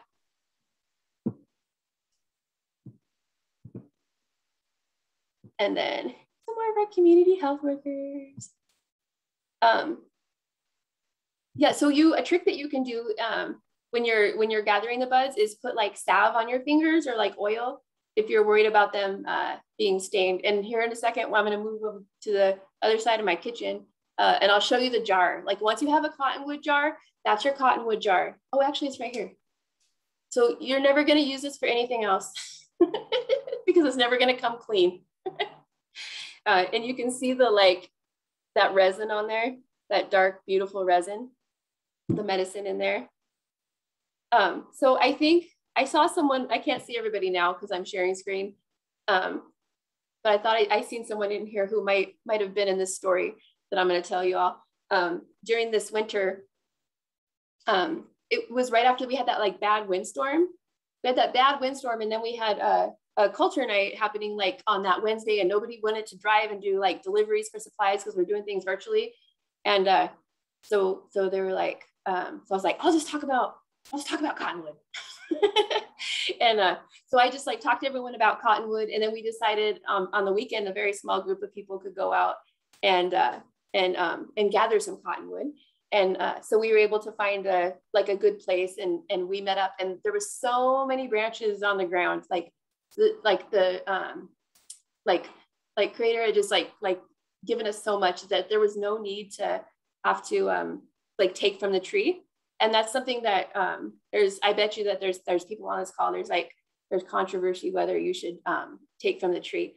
But this was just this was a time there was no need at all. So it was really just an awesome lesson in the earth gives us what we need. But anyways, we were able to get so much cottonwood that we had enough oil that it lasted us up until I still have some left, and we've been using it for our vaccination events to gift people. So we've been giving them little vials of cottonwood oil to put on their sore muscles.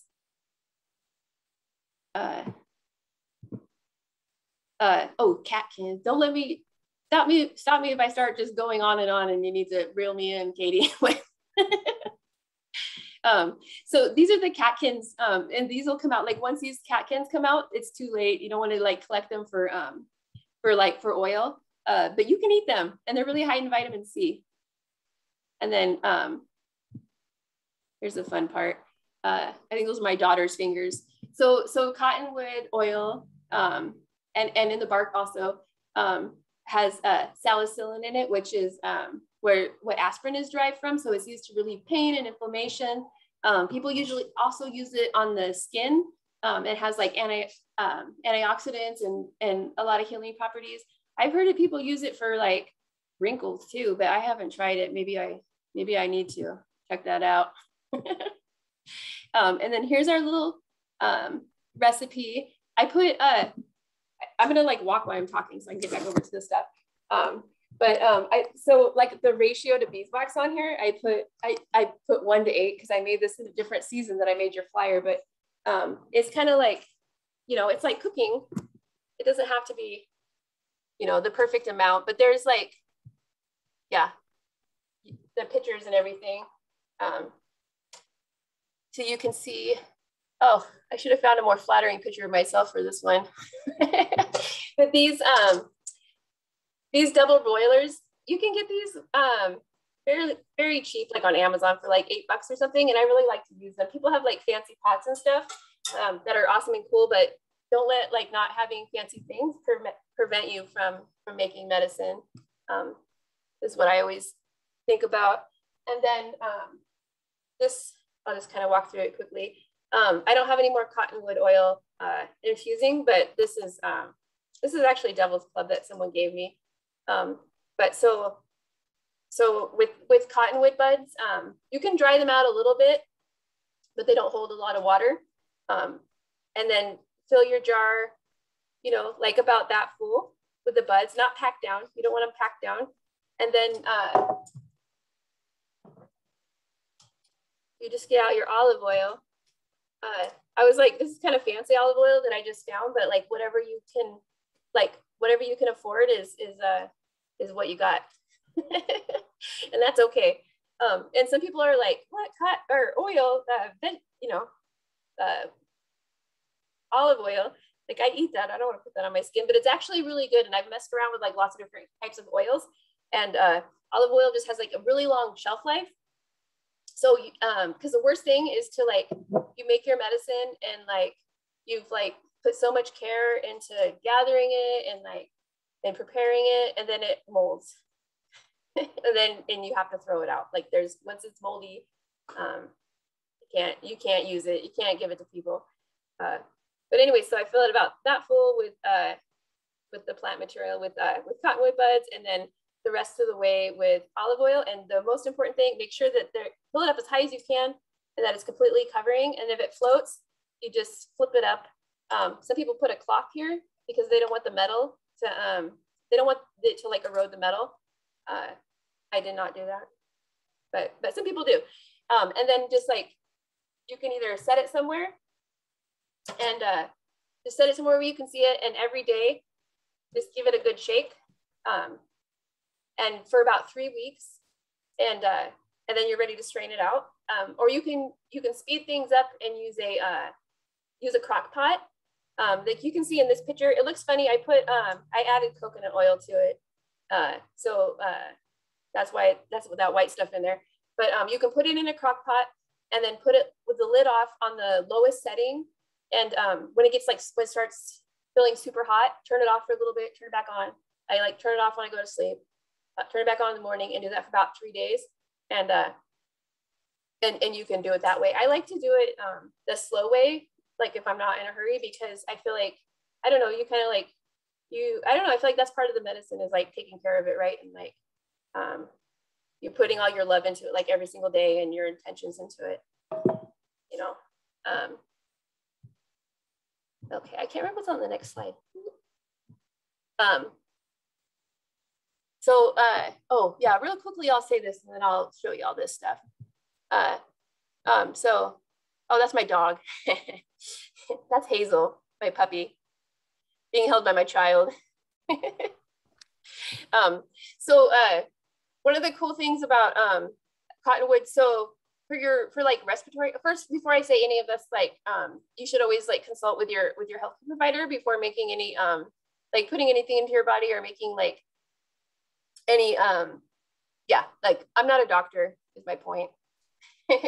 So like I always encourage people to be an advocate for your own health, and if especially if you're on medications or things like that, to do your research. And but that being said, one of the cool uses of cottonwood oil or cottonwood buds, this is I already strained the buds out of this a while ago, but this is honey that I infused the cottonwood buds on. And you can so it has these expectorant properties that help pull mucus out of your lungs, is what people use it for. It's not really, the cottonwood bud oil isn't really water soluble, so like drinking it in a tea would be challenging. But so anyways, I did it about the same as the oil. I did it for about 3 weeks, and then I took the plant material out, which is important because once again, you don't want it to mold. But yeah, and then you can take a little bit when you have when you're having like respiratory stuff coming on. Oh yeah, I don't put it in my nose. I put that on the slide, but okay. Oh yeah, this is my disclaimer. Here's my and it's a disclaimer and it's a meme. Popular because people call it Bosom popular. Okay. And then I think this is heated up so I can show you guys. I'll just stop. Wait, stop share. There we are. Okay, so if y'all can see. Are we doing okay on time? Okay. Also, I tried to clean my house behind me, and then when my kid came in, like threw their backpack and shoes everywhere. So, okay. I'm gonna scoot y'all forward. You can see.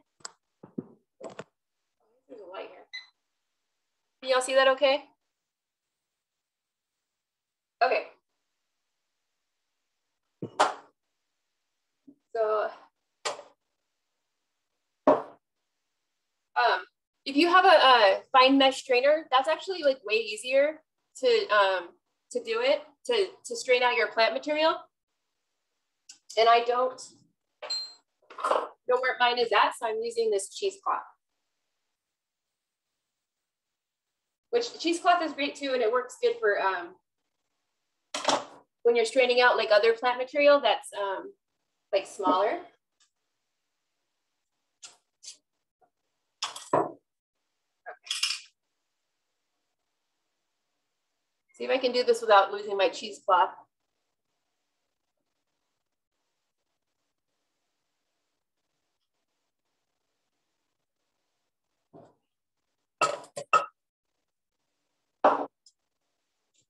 And then that's why it's good if you have things that are like real absorbent. Oh, okay. And then give it it's messy work. So you just gotta be You got to be okay with that.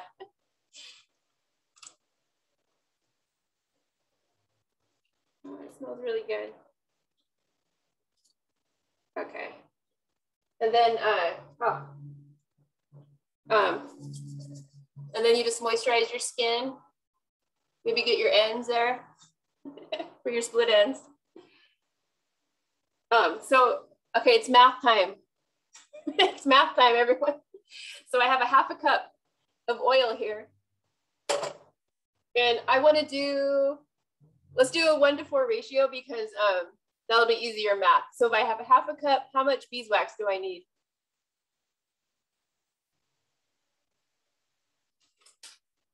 Who's the math person here? No one's saying nothing. Is it 1/3? 1/3? I don't know. Let's see.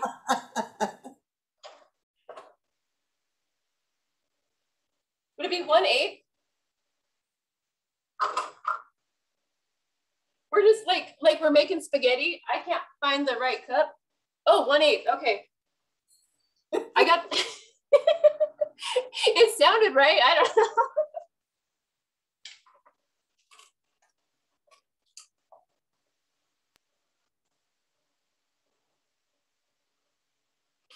All right. It's a little heavy. Oh, I wanted to show you all this too. Okay, the beeswax. So you can see like they have bars of beeswax that are really cool. Oh, Danica, are you gonna say something? Oh, okay. Sorry. They have like bars of beeswax where you can shave the beeswax off. But I'm like kind of lazy. So I like to use these beeswax pastels. I don't know how you say it, but they're like little tiny dots. And so they melt faster. And you'll see, this is yellow, but you'll also see them white. And I guess that has to do with how many times they're filtered in that like process. But I think they're just the same. The only thing is like, this will turn your end product will have that yellow color to it. So, okay.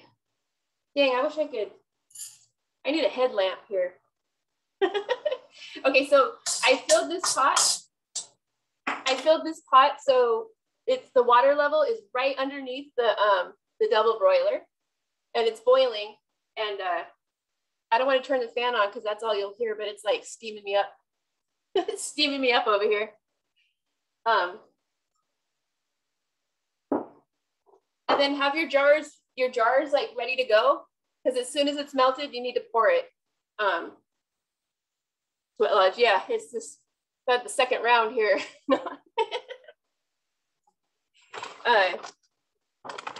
And also if you, like, I don't know if any of y'all like make salve, but you can like get real into it and you can start making your own body butters. I was like really into that before COVID and I kind of got distracted and haven't made body butter in a while, but you can start adding fun things like, like cocoa butter, shea butter and things like that. But we're not gonna do that right now because our ratios will be all off. Okay, so our jars are ready. Oh, these are just a couple different kinds of jars. I really like these glass ones. They're not good for kids, obviously, but those are cool. These are better for people who break things. These little tins, and they're cheaper too. And I like to use small containers. Like I would rather have like multiple small containers, not just so I can like gift them, but also because I don't need some big container rolling around in my car, like melting, you know, making a mess. All right. Dang, I wish I could figure out how to show you this because it looks cool when you pour the oil in. Let's see if I can do it. I'm gonna mess this up. All right. Okay. Can you see it? I'm trying to be steady so I don't make anyone sick. Okay. It's just about melted. Come on. So when it's, I'm gonna just speed it up. When it's completely melted,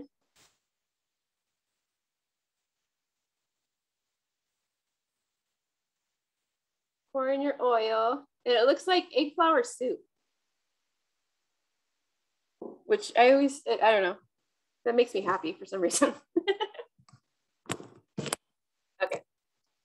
Jenna, you're doing great. Oh, thank you. I love it. Thank you.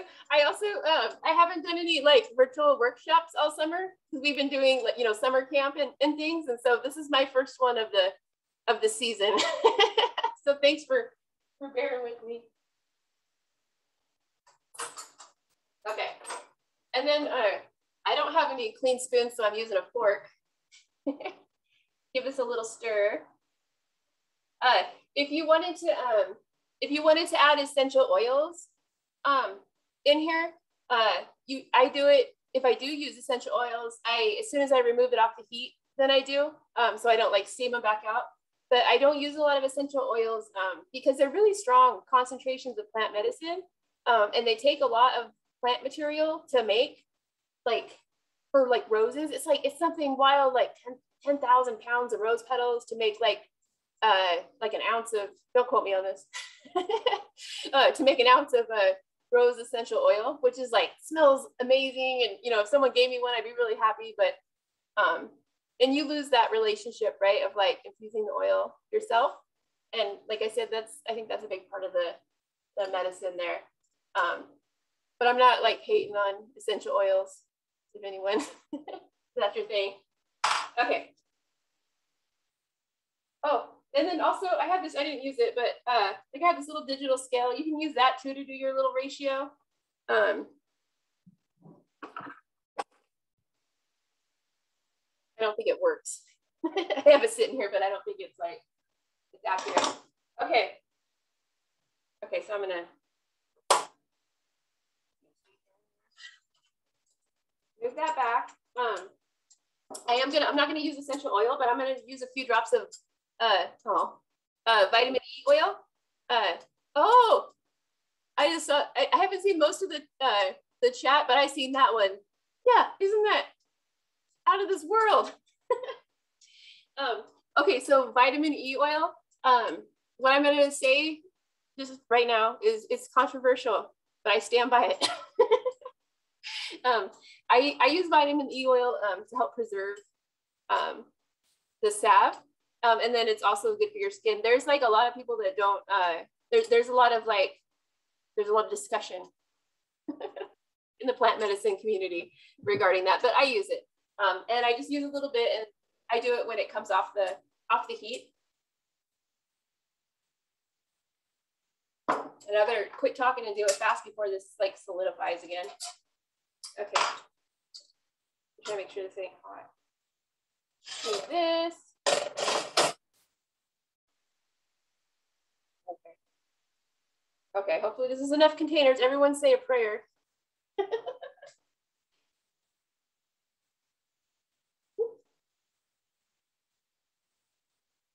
Someone got a chunk of beeswax in it.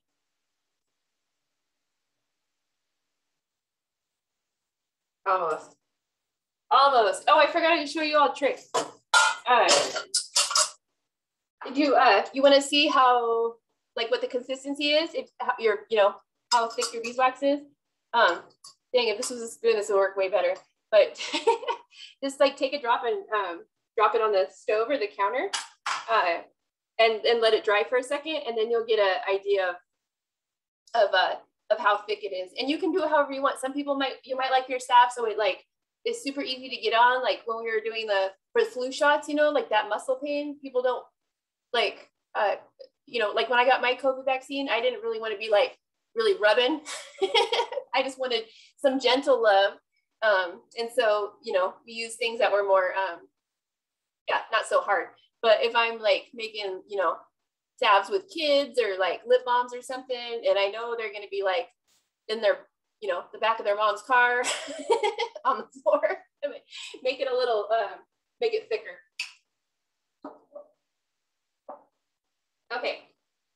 So, and then I just leave the lid off and let it dry, and then be sure to label it. Can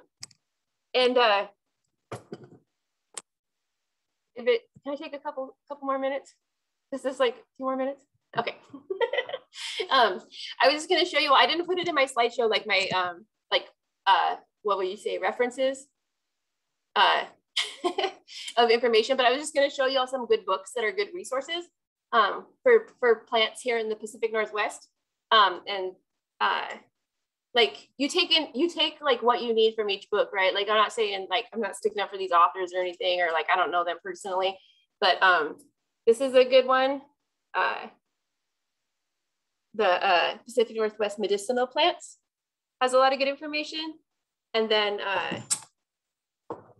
and I use a few books because some will have different information, or like, we'll talk about different things, you know, than the other. And just like anything, like you take in as much information as you can and then do what you want. No. This is another good one, Medicinal Plants of the Pacific Northwest. They're like, their titles are practically the same. And then here's another good one. And this doesn't talk about medicinal values really of the plants, but it has like a lot of good identification. And then one other thing I want to share that is like super awesome, and this curriculum that we've been trying to integrate into the things that we're doing at NAIA, that came from the, it came from, I gotta look at the title.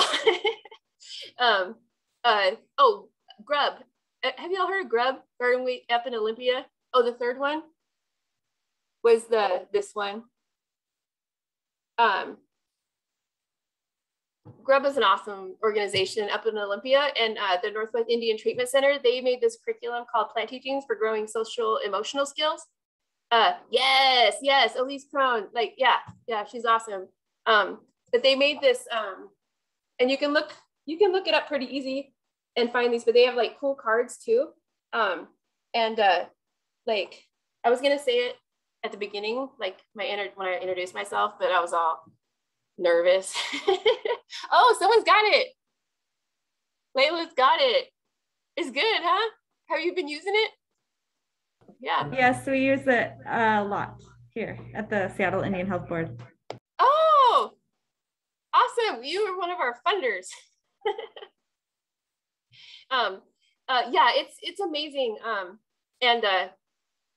So part of like the reason that I am like so passionate about plant medicine and like always learning and and just love to share whenever I get the chance is because like learning from plants has been a huge part of my own like healing journey as a human being. And like there's always oh yeah, I'll put the books in there in the chat here in a second. I'm almost done, and I'll stick them all in there. That'll be easier than just me waving in front of the screen. But anyway, so that's like I'm always, you know, like, what does this plant have to teach me, like how to be a good person, and just like how to be in the world, and you know, that they just sit there and like can just be and be okay, and like have something to contribute, you know. And yeah, anyway, so this book is like hits on that exactly. And the cottonwood, they have a thing in here about cottonwood, and they talk about it being a wellspring, and how I think they do. Yeah, I think even Elise, you can like email Elise at GRUB to order stuff. They're super awesome. They're real cool people up there. But anyway, so cottonwood, they talk about it being a wellspring, and how like cottonwood can just, with its big leaves and branches, can pull the moisture like out of the atmosphere and like basically make it rain, right? It just has these deep roots. And so I'm like, Jenny, how can you make it rain? No, no, I'm just kidding. No, but seriously, but that, you know, like when I'm going through a hard time, like think about how, like, what do I have, you know, within myself, within my like support circle, like within my like, you know, DNA that can help get me through this. And like we all have that, you know, that power to draw on. So yeah. Did I forget anything? Am I done? That was awesome, Jenny. I learned so much. I had no idea that there were stars in cottonwood branches. Yeah. Thank you. I'll just, I'll mute myself and put the books in the chat. Unless anyone has any questions.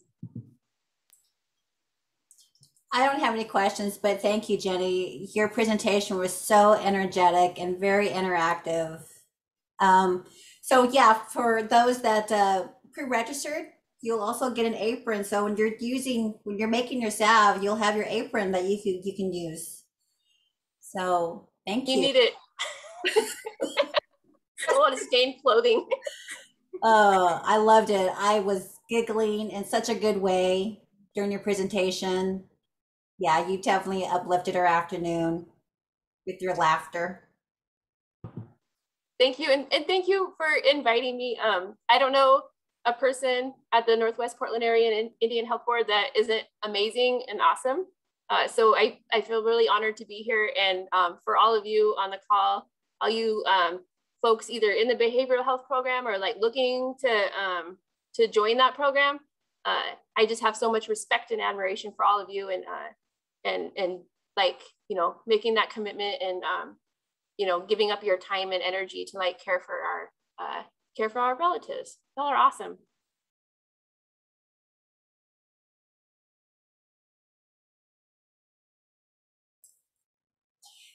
Thank you, Jenny. That was wonderful. Just wanted to let folks know that we are actually on point with our agenda this afternoon. It's really good to see that. Wow. In previous draft agendas, we had shared that we were going to host a yoga session at 4, but unfortunately that's not going to happen today. So we'll leave it open if folks want to stay on, but we also wanted to wrap up, and if there are any closing announcements that folks want to share, or your feedback or your comments on what you experienced this afternoon would be greatly appreciated. So I'll leave it open for anyone who wants to share.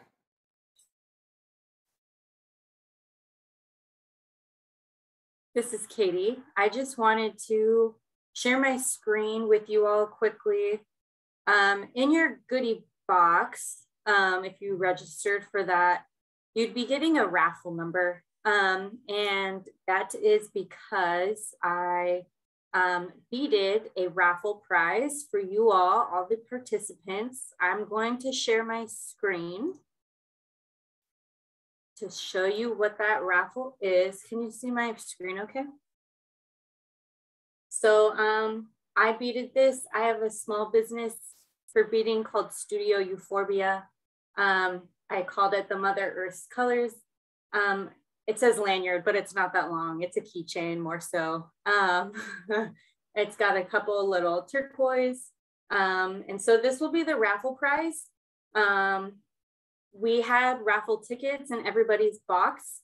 We're gonna hold this raffle tomorrow at the end of the conference. You do have to be on to receive the prize, but just because not everybody will be receiving their box in time, I'm going to put everybody's name on a wheel spinner, and at the end of the event tomorrow, we'll do a wheel spin and see who the lucky winner is for the raffle. So I just wanted to show you to get you excited about that. I will stop sharing. And I also just wanted to make an announcement that this gathering is to work with BHA students, but to also recruit mentors. I'll be giving a presentation tomorrow about recruitment for the Behavioral Health Aid Education Program. But we are looking to recruit students to attend Heritage University and Northwest Indian College. And we really want to set them up for success financially, emotionally, making sure that they have enough support as possible. And that entails them finding a mentor, an elder, a knowledge holder, or a culture keeper. If you are someone in the community who is willing to work with these new BHAs starting in January of 2022, if you know anyone who is kind of willing to reconnect with the community, to share their knowledge with these BHAs, to provide that support, tell stories, be a good auntie or uncle, anything along those lines. We are also recruiting mentors. So I'm putting a link in the chat, which you can share, and we will also disperse this. But it's a mentor interest form. So if you want to nominate somebody, or if you yourself are interested, we're looking for a handful, and we'll also be continuing these gatherings and in a Zoom session, so that mentors and elders also have the support they need to build a community of support while they're supporting. But that is all of my announcements, and I just really appreciate everyone coming to hold this space. And I learned so much, and I'm so honored to share this space with you all. And I look forward to talking with you a little bit more about myself and the education program tomorrow. Thank you, Katie. Thank you. Do we have Donica or Carrie still on the on our link? I'm not seeing them, but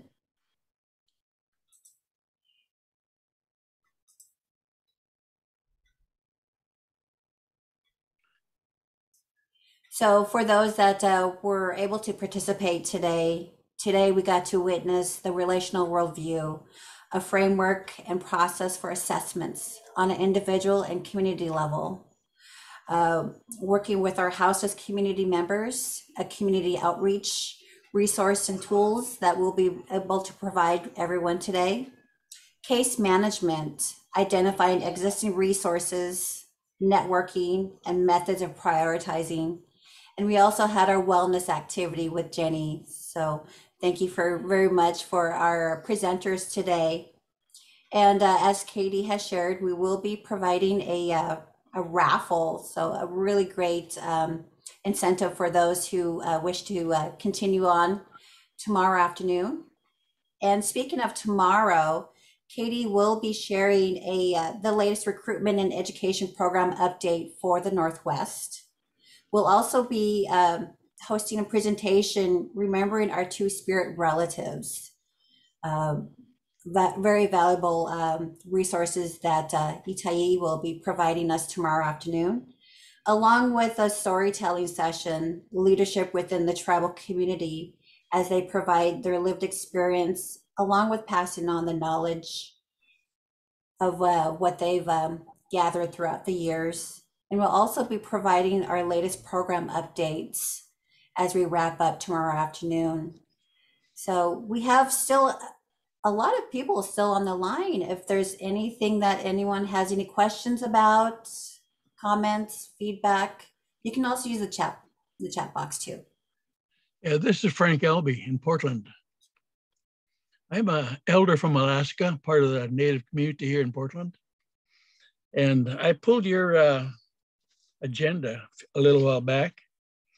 And at first, I was under the impression it would be a gathering of Northwest elders. And I wonder how many elders there are here that are, signed in today.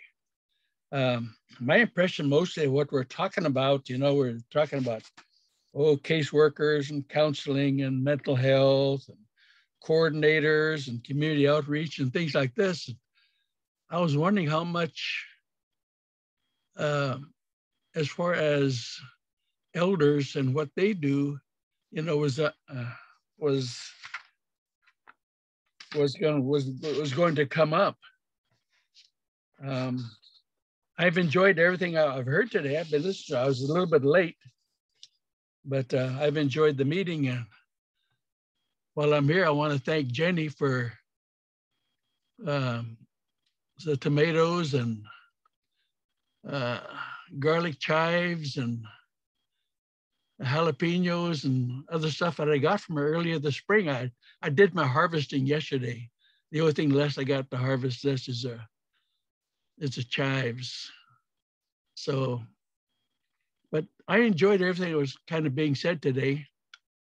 But I was just wondering how much of this is really pertains to or about elders, gathering of Northwest elders. And so a little brief history about that is we adopted bringing our elders, our community holders, culture keepers into the education program for our behavioral health aid students based off of the successful outcomes that our partners from Alaska have created. I want to say, was it in 2016, 2018, Katie, that ANTHC created their BHA program? Yeah. And so what they did was they also embraced the knowledge of our elders into their education program to help with their students, creating those, those recipes of success, lessons learned, helping them through their education program, along with helping them as they're providing services for the community members. And as we adopted that principle, that guiding force within the Pacific Northwest, some of our students were wondering, when they're identifying a mentor to go with them hand in hand in their education program, did they necessarily need to be an elder? Some folks self-identified as an elder. Some folks were appointed by the community as elders, but then we also didn't want to just narrow it down to just an elder, but also to those that are curators of their culture within their community, those that carry stories, those that carry knowledge. And so we embraced every, title, if you want to, say it that way, but we didn't want to just keep it just as an elder, because an elder can also be someone, of a younger age. And so we didn't want to just pinpoint it just to an elder, but just to embrace all curators that truly have an appreciation for their craft, who are willing to share their knowledge and their experience with our students. So I hope that explained that a little bit for you, Frank. Sure it does. Thank you. Great, thank you. Thank you for that question, because that really was a question that one of our students had with us last year. And so that's how our meeting title got the phrase, was based off a really good conversation that we had with one of our students who graduated this year. So.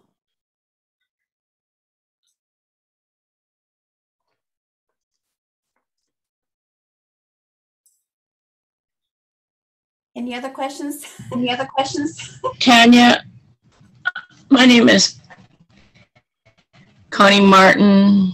My Indian name is Adalitza. I'm from the Lummi Nation, and I never thought of it the way you're saying about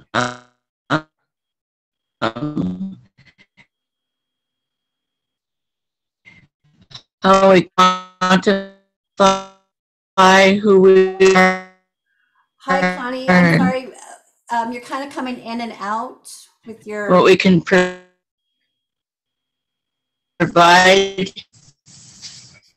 I don't know if you can hear me. We're having a hard time with but having children in attending Northwest Union College presently. Hi, Connie. I'm sorry. You're kind of coming in.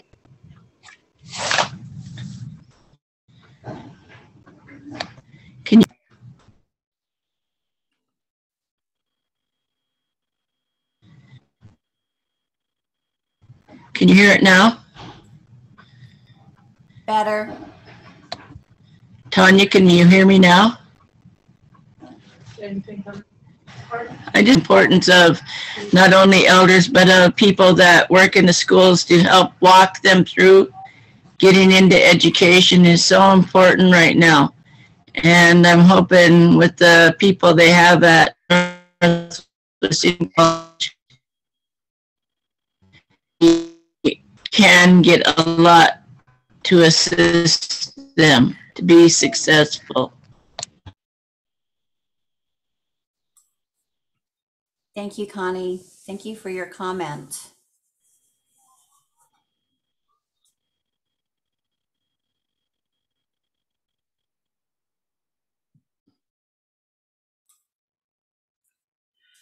So as we get ready to wrap up, I just wanted to ask and put it out there to those that are still with us, if there's someone who would be willing to close us out with a closing blessing.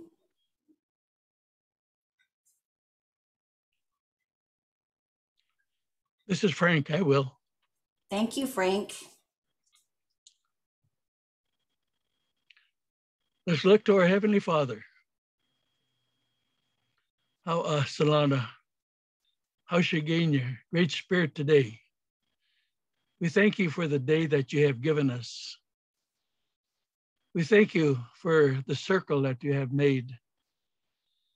We pray that you give us the ability to share with each other our knowledge, things that we know, things that we need to do, things that we need to learn so that we can be a help to our people. Our people look to us just as we look to them. As they look on us, they give us strength, which we share back with them. I want to give thanks for the people who have set up this meeting so that they could share, bring people together to share, to help each other. Let us remember that when we are elected to positions within the tribe or the Native organizations, we're not elected to lead, but we are elected to serve. And that's what we've come here today, so that we can better serve our people. We pray for those that could not make it today, those that are sick, those that are traveling. Pray for our troops, for our government, that they will understand what the people of color, the people who really need the help, that they will open their ears and their eyes and their hearts.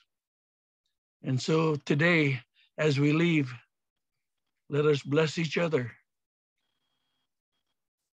until we come again tomorrow. Koyana, koyana, koyanakpak. Gonna cheese, hawa, hawa. Amen. Thank you, Frank, for your beautiful words. So folks, if you're able to join us tomorrow, it's going to be the same link. And like I said, we're going to have a raffle at the end of our session. And we got some beautiful presenters that are willing to share their knowledge with us tomorrow. So thank you for joining us today. And I hope you have a really awesome, blessed afternoon. So thank you. Buongiorno. Thank you, Frank. That's my signature goodbye. I love it.